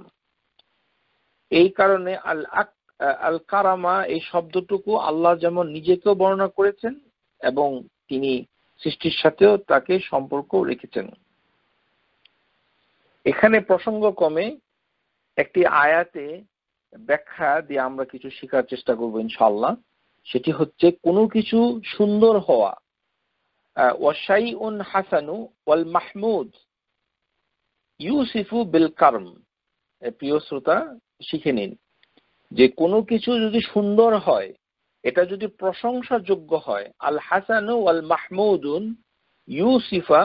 ইউসাফু বিল কারাম, সেটাকেও আরবিতে কারাম বলা হয়। আল্লাহ সুবহানাহু ওয়া তাআলা তিনি সূরা আশ-শুআরা এখানে বলছেন, আওয়ালাম ইয়ারাও ইলাল আরদি কাম আনবাতনা ফিহা মিন কুল্লি যাওজিন কারীম। তাহলে যে তোমরা কি লক্ষ্য করো না পৃথিবীতে যে আল্লাহ সুবহানাহু ওয়া তাআলা প্রত্যেকটি জিনিসের কিরকম ভালো উৎপাদন করে দেখিয়ে দিয়েছেন। তিনি উৎপাদন করেন আনবাতনাহা মিন কুল্লি যাওজ, যাওজ মানে হচ্ছে জোড়া, জোড়ায় জোড়ায়। এখান থেকে আরবি ভাষায় যেমন স্বামী স্ত্রী এই কাপল, এটাকে যাওজ, যাওজ বলা হয়, জোড়া জোড়া যাওজ। তো যাওজিন কারীম, এই যে যাওজিন কারীম এই কথাটার অর্থ কি?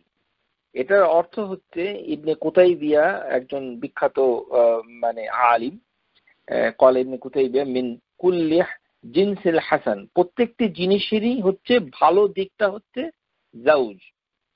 যে নাউ, এটা কি ধরনের ভালো, আল কারিমু মাহমুদ, এটাকে বলা হয় যে অনেক ভালো, যেটা প্রত্যেক প্রকার ভালোটায় প্রশংসাযোগ্য যে ভালো, সেটাকেই বলা হয় যাওজিন কারীম। অর্থাৎ মানে শস্য এবং যে লতা পাতা, এগুলো যে ফসল ফলায়, সেগুলো প্রত্যেক জোড়ায় জোড়ায় আমাদেরকে মানে ভালো কিছু দেয়। এই কারণে আল্লাহ বলছেন মিন কুল্লি যাওজিন সিনফুন ওয়াদরাবুন কারীম, প্রত্যেক প্রকারের ভিতরে রয়েছে ভালো। হাসানাল মিন নাবাত, যেমন উৎপাদিত শস্যকে কারীম বলা হয়। একটু কষ্ট হচ্ছে শ্রোতাদের, আমি আবারও ব্যাখ্যা করে বলছি যে কোনো জিনিস যেটা গাছপালা, পশু পাখি, মানুষের ভিতরে, কোনো জিনিসের ভিতরে যদি কোনো ভালো থাকে, খায়ের, যে ভালোটার আপনি খুব প্রশংসা করেন যে এটা তো খুব ভালো, খেতেও ভালো, দেখতেও ভালো, মানে অর্জন করাও ভালো, তাহলে সেই কুল্লু হাসানুল মাহমুদুন, এটাকেও আরবি ভাষায়, কোরআনের ভাষায় বলা হয় কারীম। এই কারণে আল্লাহ এই আয়াতে বলেছেন যাওজিন কারীম, যে প্রত্যেকটি ভালো, মিন কুল্লি যাওজিন, প্রত্যেকটি জোড়ায় জোড়ায় ভালো। যেমন আনআম অন্নাস মিম্মা ইয়াকুলুন নাসু ওয়াল আনআম, মানুষ এবং পশু পাখি যেগুলো খায়, এগুলির ভিতরে সবকিছুই ভালো। একটা উদাহরণ হিসাবে দেওয়া হচ্ছে নাখলাতুন কারিমা, খেজুর গাছটাকে আরবি ভাষায় বলা হয় নাখলাতুন কারিমা। কেন বলা হচ্ছে? কেননা এই গাছের সবকিছুই মানুষের উপকারে আসছে। আমরা উদাহরণ হিসাবে কাঁঠালের কথা বলতে পারি। কাঁঠাল, প্রিয় শ্রোতা, কাঁঠাল হচ্ছে এমন একটা ফল যে কাঁঠালের বিচি আমরা খাই, কাঁঠাল তরকারি করে খাই, কাঁঠালটা আমরা খাই, এবং কাঁঠালের যে বাইরের যে অবশিষ্ট থাকে, মানে কাঁঠালের যে উপরের যে আবরণটুকু সেটাকে গরু খায় অথবা পশু পাখি খায়, তাহলে সম্পূর্ণ কাঁঠালটা পশু পাখিও খাচ্ছে, পশুও খাচ্ছে, মানুষও খাচ্ছে। বিচি, তারপরে তার কাণ্ড, কাঁঠালের বোত্তা যেটাকে বলা হয়, সমস্ত কিছুই খাওয়া হয়ে যাচ্ছে কাঁঠাল থেকে। তাহলে কাঁঠাল এক ধরনের কারিমা। কাঁঠালের আরবি আমি জানি না, আরবি ভাষায় খেজুর গাছকে নাখলাতুন কারিমা বলা হয়, কেননা ইজা তাবা হামলাহু, সেটা অনেক ভালো, সেটা বহন করে। খেজুর গাছের অনেক উপকারিতা সে নিজেই গাছতে বহন করে। তেমনি যদি কোনো উট, মাদি উট অনেক দুধ দেয়, সেটাকে বলা হয় নাকাতুন কারিমা, ইজা কাসুরা লাবানুহা। আরবি ভাষায় যে মাদি উটকে বলা হয় নাকাতুন কারিমা, নাখলাতুন কারিমা। খেজুর গাছকে কারিমা বলা হচ্ছে, উটকে বলা হচ্ছে কারিমা। কারণ কি, উট অনেক দুধ দেয়। যেই মাদি উট, নাকাতুন মানে হচ্ছে মাদি উট, নাকাতুন কারিমাতুন ইজা কাসুরা লাবনুহা। এখান থেকে এসেছে রমাদান কারিম। রমাদান কারিম মানে হচ্ছে যে রমজানের ভিতরে অনেক ধরনের ভালো, প্রশংসাযোগ্য, আরামদায়ক, খায়ের হাসান সবকিছু দেখতে। রোজার মাসে মানুষজন নরম থাকে, মানুষ ইফতার করে, সেহরি খায়, সবাই কিছু না কিছু খাচ্ছে, আল্লাহ আমাদের রূপে দয়া করেন। তারপরে রাসূলুল্লাহ সাল্লাল্লাহু আলাইহি ওয়াসাল্লাম মানুষদের কাছে দয়া পৌঁছাতেন, তিনি দান খয়রাত করতেন। এইভাবে রোজার সমস্ত কিছু সময় হিসাবে আল্লাহ সব সময় ক্ষমা করছে। যে সমস্ত ভালো যেখান থেকে আসে সেটাকে বলা হয় কারিমা, মিন কুল্লি জাউজিন কারিম। সুতরাং কারিম হচ্ছে এভাবে হচ্ছে যে গাছ গাছালি, ফল, উটকে কারিম বলা হচ্ছে। রোজাকেও এই কারণে কারিম বলা হচ্ছে, মহান। আশা করি বুঝতে পেরেছেন রমাদান কারিমটা কোথা থেকে আসলো। এই কারণেই যে আল্লাহ সুবহানাহু ওয়া তাআলা মানে এই কারিম শব্দটাকে শুধু আল্লাহর সাথে নিবদ্ধ রাখেন নাই, এটি ছড়িয়ে দিয়েছেন। কিন্তু সমস্ত কিছু থেকে সবচেয়ে বেশি জেনারাস হচ্ছে আল আকরাম, সেটি হচ্ছে আল্লাহ সুবহানাহু ওয়া তাআলা। যে ইতলাকা বাল আতলাকা ইসমা লি ইউবাইয়িনা আন্নাহু আল আকরামু মুতলাকান, এটি মানে নির্দিষ্ট করেন না। আল্লাহ হচ্ছেন আল আকরাম, সবচেয়ে বড় জেনারাস, মোস্ট জেনারাস। আমরা হচ্ছে কারিম আর আল্লাহ হচ্ছে আল আকরাম। ফাইন্নাল্লাহ আকরামুল কুরামা, যে সমস্ত আল্লাহ সুবহানাহু ওয়া তাআলা হচ্ছে সবচেয়ে বেশি জেনারাস, মোস্ট জেনারাস। এই কারণে আমরা যখন টাকা পয়সা কাউকে দান করি, এই দান করার সময় আমরা যখন দান করি তখন আমরা যেন লজ্জা না পাই। কেননা আল্লাহ নিজে দান করছেন প্রতিনিয়ত, কিন্তু নিজে আল্লাহ সুবহানাহু ওয়া তাআলার দানের তুলনায় আমাদের দানটুকু কিছুই নয়। বরঞ্চ আল্লাহ আমাকে তৌফিক দিয়েছেন দান করার জন্য, এই কারণে আল্লাহ আমাকে দানশীল বানিয়েছেন। সুতরাং আমি আবার কেন লজ্জা পাবো? তেমনি যিনি টাকা পয়সাটা গ্রহণ করবেন, আমাদের বাংলাদেশি সমাজে একটি অত্যন্ত জঘন্য একটা মনোভাব হচ্ছে, যেটি মুসলমান ধর্ম থেকে আসে নাই, এটি অন্য কোনো ধর্ম থেকে আসতে পারে, যে গরিব মানুষকে টাকা পয়সা দিলে সে নিতে চায় না, কেননা দানের পয়সা নিলে তার সম্মানে লাগে। সেটি তো অহংকার, সেটা অহংকার করলে আল্লাহ তাকে শাস্তি দিবেন। কেননা তার মনে করা উচিত ছিল যে যিনি আমাকে দান করছেন তাকে দানশীল বানিয়েছেন কে? তিনি হচ্ছেন আল্লাহু আল আকরামু। আল্লাহ হচ্ছেন আল আকরাম, তিনি সবচেয়ে বড় দানশীল। তিনি তার কুদরতে, তার ক্ষমতায় অন্য কাউকে দানশীল বানিয়েছেন, সেই দান থেকে সে আমাকে দান করছে। সুতরাং আমি কেন লজ্জা পাবো তার কাছ থেকে নিতে? কেননা সেটা তো আল্লাহ হচ্ছেন আল আকরাম, তিনি হচ্ছেন সবচেয়ে বড় দানশীল। সুতরাং মানুষ যখন গরিব হয় তখন কারোর সাহায্য, টাকা পয়সা নেওয়ার সময় সে এই কথাটা মনের ভিতরে চিন্তা করবে যে আল্লাহ হচ্ছেন জুল জালাল ওয়াল ইকরাম, সমস্ত দানশীলতার মালিক হচ্ছেন আল্লাহ। সুতরাং যে আমাকে টাকা দিচ্ছে সে একজন ছোট দানশীল, কিন্তু তার থেকে অনেক বড় দানশীল হচ্ছেন আল্লাহ, যিনি ওই ব্যক্তিকে অনেক টাকা পয়সা দান করেছেন, সেখান থেকে সে আমাকে দিচ্ছে। সুতরাং আমি জুল জালাল আল ইকরামের প্রশংসাই করছি। আর যিনি দিবেন সেও অহংকার করবে না, কেননা সে লজ্জাও পাবে না, কেননা সে আল্লাহ সুবহানাহু ওয়া তাআলার তৌফিক থেকে সে দানশীল হয়েছে। এই কারণে আগেকার দিনের মানে সলফে সালেহিনরা বলতো, লা ইউহদিয়ান্না আহাদুকুম লিল্লাহি মা ইয়াস্তাহি আন ইয়াহদিয়াহুল লিল কারিমা, যে যখন আল্লাহ সুবহানাহু ওয়া তাআলার জন্য কেউ দান করে সে যেন লজ্জা না পায় কাউকে উপহার দিতে। ফাইনাল্লাহ আকরামুল কুরামা, তিনি হচ্ছেন সবচেয়ে বেশি জেনারেস। আশা করি বুঝতে পেরেছেন।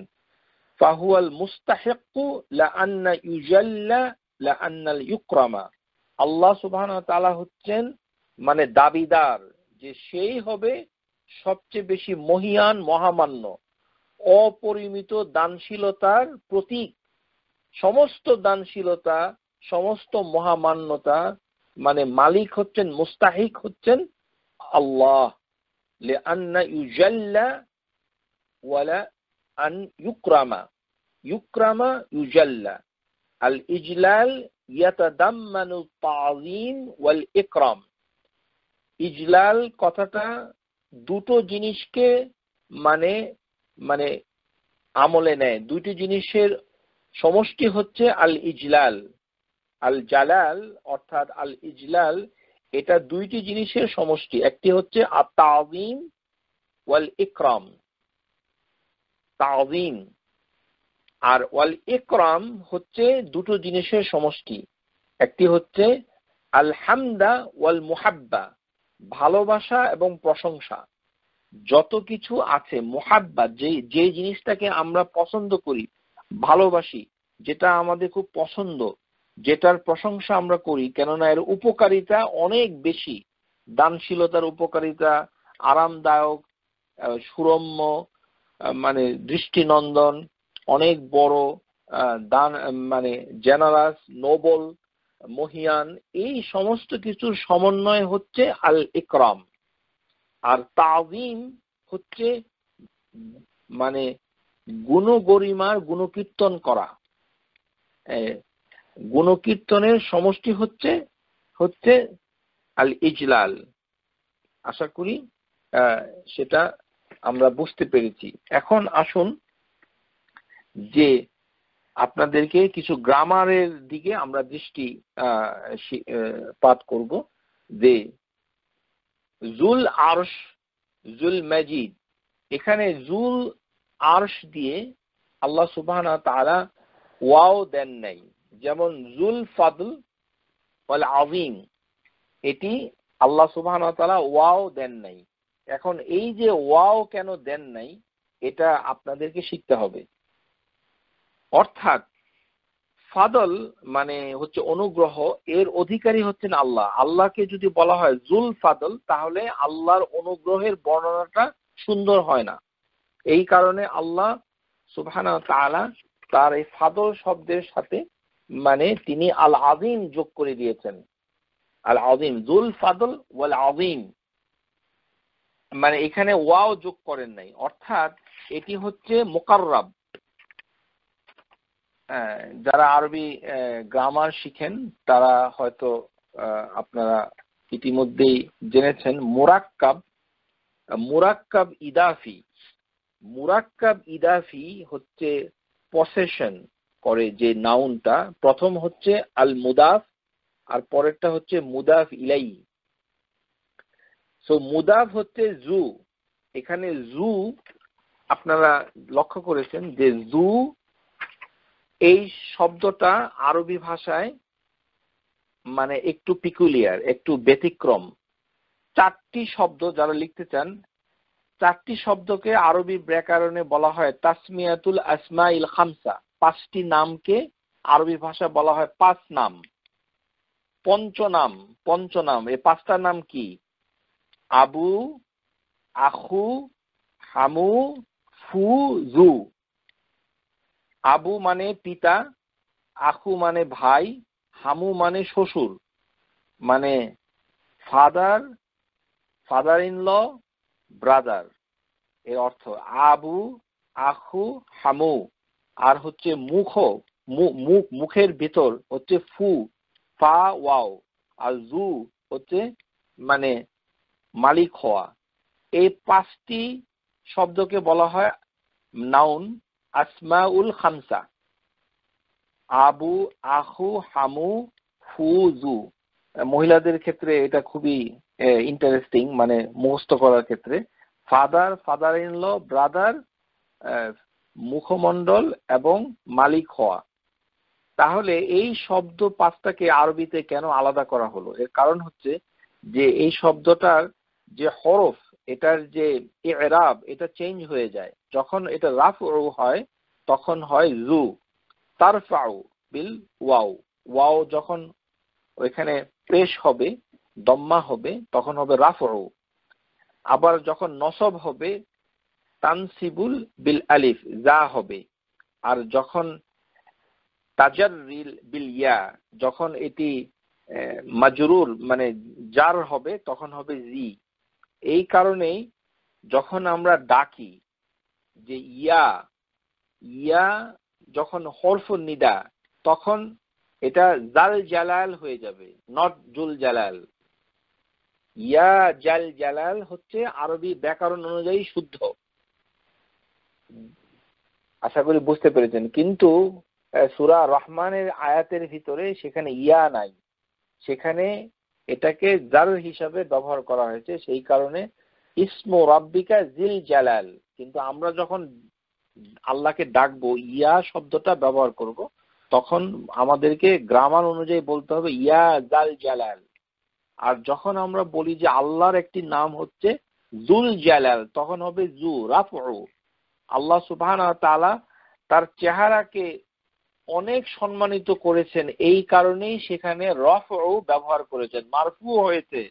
সেই প্রথম আয়াতে আল্লাহ বলেছেন জুল জালাল ওয়া ইয়াবকা ওয়াজহু, সেখানে মুতাআল্লিক হয়েছে ওয়াজহুর সাথে, এই কারণে তারফাউ বিল ওয়াও, ওয়াও মানে জু হয়েছে।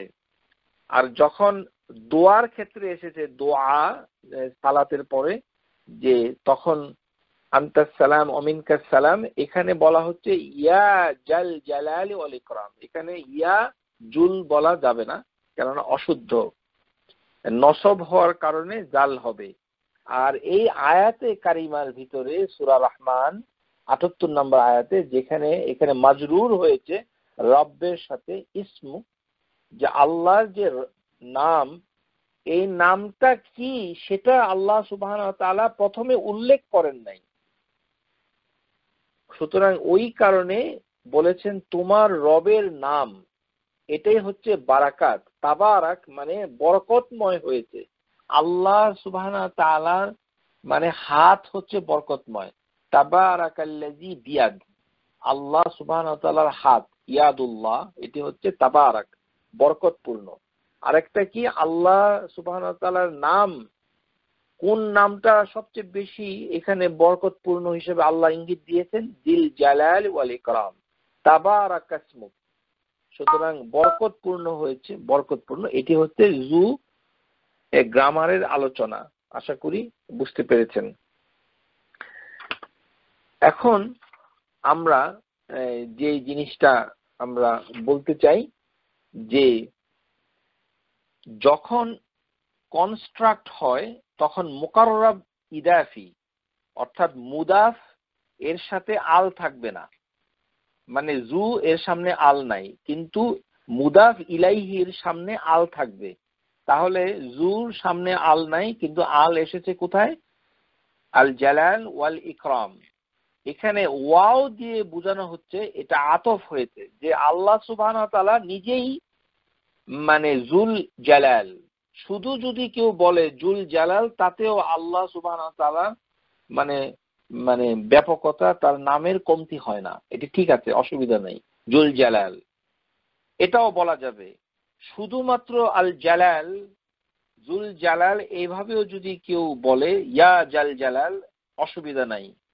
কেননা আল্লাহ এই নামের গুণে গুণান্বিত, এটি সম্পূর্ণ হয়েছে, পারফেক্ট হয়েছে, তামাম মানে পরিপূর্ণতা লাভ করেছে, কামেলা মানে কামাল হয়েছে, অর্থাৎ পরিপূর্ণতা হয়েছে জুল জালাল।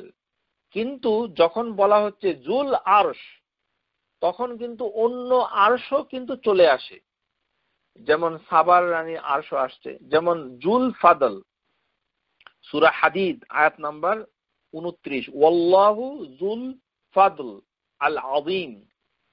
তো ফাদল তো অনেকেরও থাকতে পারে, তার আল্লাহর সৃষ্টিরও ফাদল থাকতে পারে। ফাদল মানে ফজিলত। এই কারণে বলেছেন যে আল্লাহ সেখানে মুরাক্কাব তাওসিফি। তাহলে আমরা দুই ধরনের মুরাক্কাব পাচ্ছি আরবি ভাষায়, একটি হচ্ছে মুরাক্কাব ইদাফি, মুরাক্কাব তাওসিফি। মুরাক্কাব ইদাফি হচ্ছে পসেসিভ, মানে মানে পসেশন যেটা থাকে, পসেসিভ কনস্ট্রাক্ট। একটি বাক্যের অংশকে মুরাক্কাব বলা হয় আরবি ব্যাকরণে। মুরাক্কাব এটা থাকে একটি অংশকে বলা হয় মুদাফ, অন্য অংশকে বলা হয় মুদাফ ইলাইহি। তো মুদাফ ইলাইহির যে মানে শব্দটা, সেটা মুদাফকে অনুসরণ করে। তো এই ক্ষেত্রে জু হচ্ছে মুদাফ, সেটা মারফু হয়েছে আল্লাহর ক্ষেত্রে জু। আর আল জালাল এটি হচ্ছে মুদাফ ইলাইহি। কিন্তু তারপরে আল্লাহ অতিরিক্ত বলছেন যে ওয়াল ইকরাম, এই কারণে ওয়াও দিয়ে বলেছেন। সুতরাং জু জালালের ক্ষেত্রেও পরিপূর্ণতা লাভ করেছে এবং জু আল আকরাম, ইকরামের ক্ষেত্রেও পরিপূর্ণতা লাভ করেছে। এই কারণে আল্লাহ ওয়াও দিয়েছেন। কিন্তু যদি আমরা বলি জুল আরশ, তাহলে পরিপূর্ণ হলো না। যে এই ধরনের আরশ তো সাবার রানীরও ছিল, যেটি আল্লাহ কোরআনে বলছেন। মানুষেরও আরশ থাকে, মানে সিংহাসন থাকে। এই কারণে বলা হয় জুল আরশিল মাজিদ, সবচেয়ে সম্মানিত, গ্লোরিয়াস, আল মাজিদ সেই আরশ। আর আল ফাদলুল আযীম, সবচেয়ে বড় ফাদল, সবচেয়ে বৃহৎ। ওয়াল হাব্বু জুল আসফি ওয়ার রাইহান, এইভাবে মানে ওয়াও যোগ করে। যেমন আল্লাহ সুবহানাহু ওয়া তাআলা বলছেন কুওয়া, ইন্নাল্লাহা আর রাজ্জাক, সূরা জারিয়াত আয়াত নাম্বার 15। সেখানে আল্লাহ বলছেন যে ইন্নাল্লাহা রাজ্জাক, তিনি হচ্ছেন রিজিক দাতা। জুল কুওয়া, কুওয়া মানে হচ্ছে ক্ষমতাবান, শক্তি, কুওয়া কাবিয়ুন। কিন্তু কুওয়া তো সৃষ্টির ভিতরে আছে। যেমন মানে সবচেয়ে বেশি শক্তিশালী আল্লাহর সৃষ্টির ভিতরে হচ্ছে জিবরাইল আলাইহিস সালাম। তো এরকম অনেক ফেরেশতা আছে যারা আল্লাহর আরশকে বহন করছে, তারাও এক ধরনের কুওয়া, শক্তির আধার, জিবরাইল আলাইহিস সালাম। এরকম তার মাখলুকের ভিতরে অনেক কুওয়া পাওয়া যায়, শক্তিশালী। কিন্তু আল্লাহ সুবহানাহু ওয়া তাআলা সেই গুণটা পরিপূর্ণতা লাভ করে নাই বলে এখানে মুরাক্কাব তাওসিফি গ্রামার কনস্ট্রাক্ট এসেছে। মানে এই কুওয়াটাকে বর্ণনা করার জন্য আরেকটি ডেসক্রিপশন লাগবে, শুধু কুওয়া বললে হবে না। এই কারণে আল্লাহর ক্ষেত্রে যদি বলা হয় আল্লাহু জুল কুওয়া, তাহলে অসম্পূর্ণ, কেননা সৃষ্টির সাথেও কুওয়া আছে, কুওয়া। এই কারণেই বলা হচ্ছে আল্লাহু জুল কুওয়াতুল আল মাতিন। মাতিন হচ্ছে আল মাতিন। তাহলে কি ধরনের কুওয়া? এটি হচ্ছে আল মাতিন, অত্যন্ত শক্ত, হার্ড, খুবই মানে কঠিন, মানে তার শক্তি, ক্ষমতা। জুল কুওয়াতিল মাতিন। সুতরাং জু মানে এমন ভাবে অধিকারী বানাচ্ছে, কিন্তু দেখতে হবে জুয়ের পরে শব্দটা কি। তো আল্লাহর যে জালাল, আল জালাল, এটি সম্পূর্ণ একটি গুণ। এটি কোনো সৃষ্টির সাথে তার কোনো মিল নাই। এই কারণে জালাল হচ্ছে অহংকার এবং মানে আজিমা। যে দুটো জিনিস, আজিমা এবং অহংকার, এই ক্ষেত্রে আল্লাহর সাথে কম্পিট করতে কেউ পারবে না। এই কারণে আল্লাহ এই আল জালাল কোনো মাখলুকের সাথে শব্দটা কোরআনুল কারিমে ব্যবহার করেন নাই, কিন্তু তার সাথে পরিপূর্ণতা লাভ করার জন্য শুধু জালাল বললেই যথেষ্ট। কেননা আতফ দিয়ে ওয়াও দেওয়া হয়েছে। ওয়াও দিয়ে বোঝানো হচ্ছে যে এই জুটা আলাদাভাবে আল কারিমের ক্ষেত্রেও মুতাআল্লিক হতে পারে, জুল জালাল ওয়াল ইকরাম। আশা করি বুঝতে পেরেছেন কেন আল্লাহ ওয়াও দিয়েছেন। আবারও বলছি যে ওয়াও দেওয়ার অর্থ হচ্ছে যে জু দিয়ে প্রথম যে শব্দটা এসেছে সেটা পরিপূর্ণতা লাভ করেছে, কিন্তু কোনো কোনো ক্ষেত্রে পরিপূর্ণতা লাভ করেনি বলে মুরাক্কাব তাওসিফি আশ্রয় নিয়েছে কোরআনুল কারীমে, যেমন জুল আরশ আল মাজিদ, জুল ফাদল আল আযীম, জুল কুওয়াতু আল মাতিন, এইভাবে। কিন্তু যখন এটি পরিপূর্ণতা মানে পেয়ে যায়, যেমন ওয়াল হাব্বু এর বর্ণনা এসে জুল আসফ, এখানে আসফ দিয়ে বোঝানো হয়েছে যে এই আসফের অধিকারী, এবং অন্য আরেকটি গুণ রাইহান। তো সুতরাং আল্লাহর ক্ষেত্রে জালাল পরিপূর্ণতা লাভ করেছে একমাত্র আল্লাহ সুবহানাহু ওয়া তাআলার ক্ষেত্রে। এই কারণেই পরের শব্দের আগে একটি ওয়াও এসেছে। সুতরাং আপনি যখন এটা বলবেন অবশ্যই আপনাকে ওয়াও বলতেই হবে। আপনি যদি না বলে ইয়া জাল জালাল আল ইকরাম বলেন, তাহলে আপনি বলতে চাচ্ছেন যে আল্লাহর জালাল পরিপূর্ণতা নয়, পরিপূর্ণ না। আপনার কথায় মারাত্মক ভুল হয়ে যাবে, মস্ত বড় গুনাহ হয়ে যাবে। কেননা আপনি কথার মাধ্যমে বলছেন যে জালালটা পরিপূর্ণ হয় নাই। কিন্তু এই কারণেই জুল জালাল বলার পরে যদি থেমে থাকেন কোনো সমস্যা নাই, কিন্তু ইকরাম এই কথাটা বলার আগে অবশ্যই আপনাকে ওয়াও যোগ করে তারপরে আল যোগ করতে হবে।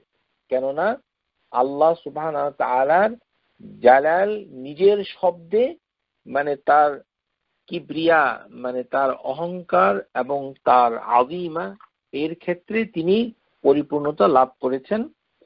আর আল ইকরাম এটি হচ্ছে তিনি সৃষ্টির সাথেও এই কারুমা, মানে যে তিনি কিছুটা সম্পর্ক রেখেছেন, যে সেটা আমরা বিস্তারিত ব্যাখ্যা করেছি যে হামদ ওয়াল মুহাব্বা, এবং সেই কারিমা হচ্ছে যে প্রশংসা এবং ভালোবাসা, যেগুলো উৎস হচ্ছে যে মানে দয়া, দানশীলতা, অনুগ্রহ ইত্যাদি থেকে উৎসারিত হয়েছে।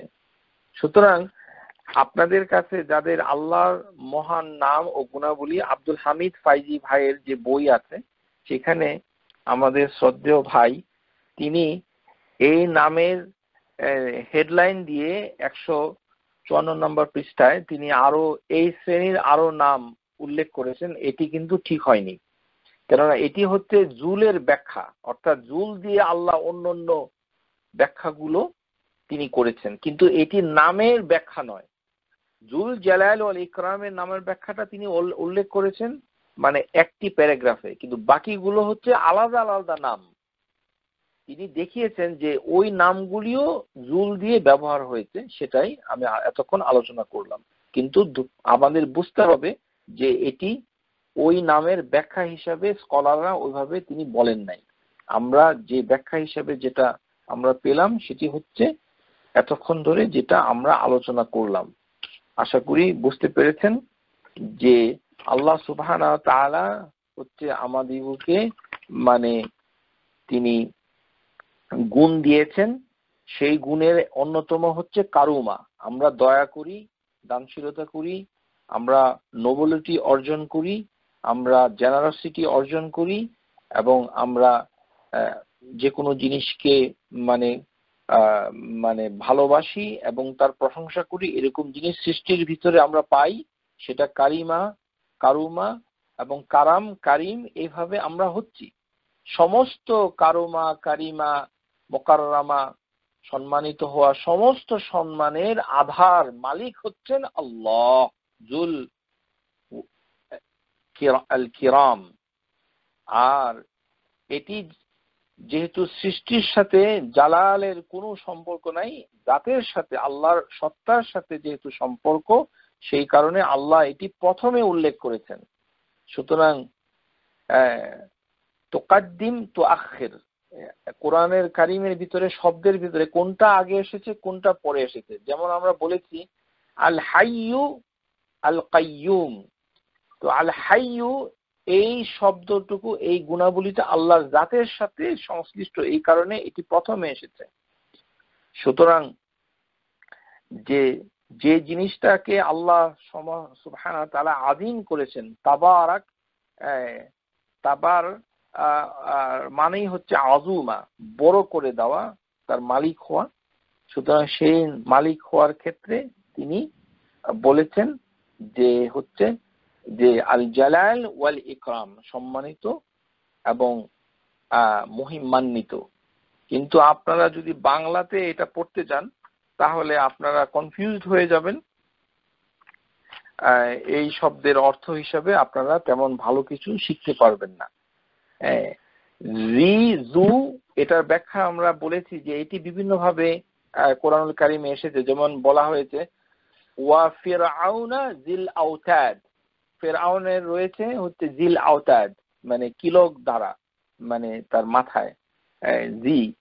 জুল কারনাইন, জুন্নুন মানে মাছওয়ালা, মানে মাছের সাথী, সাহেব ইত্যাদি। কিন্তু আল্লাহ সুবহানাহু ওয়া তাআলার ক্ষেত্রে এই সাহেব মানে মালিক হিসাবে এটি বোঝানো হয়, এর অধিকারী ওয়ালা হিসাবে ওটা বোঝানো হয়। আশা করি বুঝতে পেরেছেন। আপনাদেরকে আগামী ক্লাসে আল্লাহ সুবহানাহু ওয়া তাআলার আরো মহান নামগুলো শেখার এবং শোনার আমন্ত্রণ জানিয়ে আমার বক্তৃতা শেষ করছি। ওয়া আখিরু দাওয়ানা আনিল হামদুলিল্লাহি রাব্বিল আলামিন। আসসালামু আলাইকুম ওয়া রাহমাতুল্লাহি ওয়া বারাকাতুহু। সুবহানাকাল্লাহুম্মা ওয়া বিহামদিক, আশহাদু আল্লা ইলাহা ইল্লা আনতা, আস্তাগফিরুকা ওয়া আতুবু ইলাইক।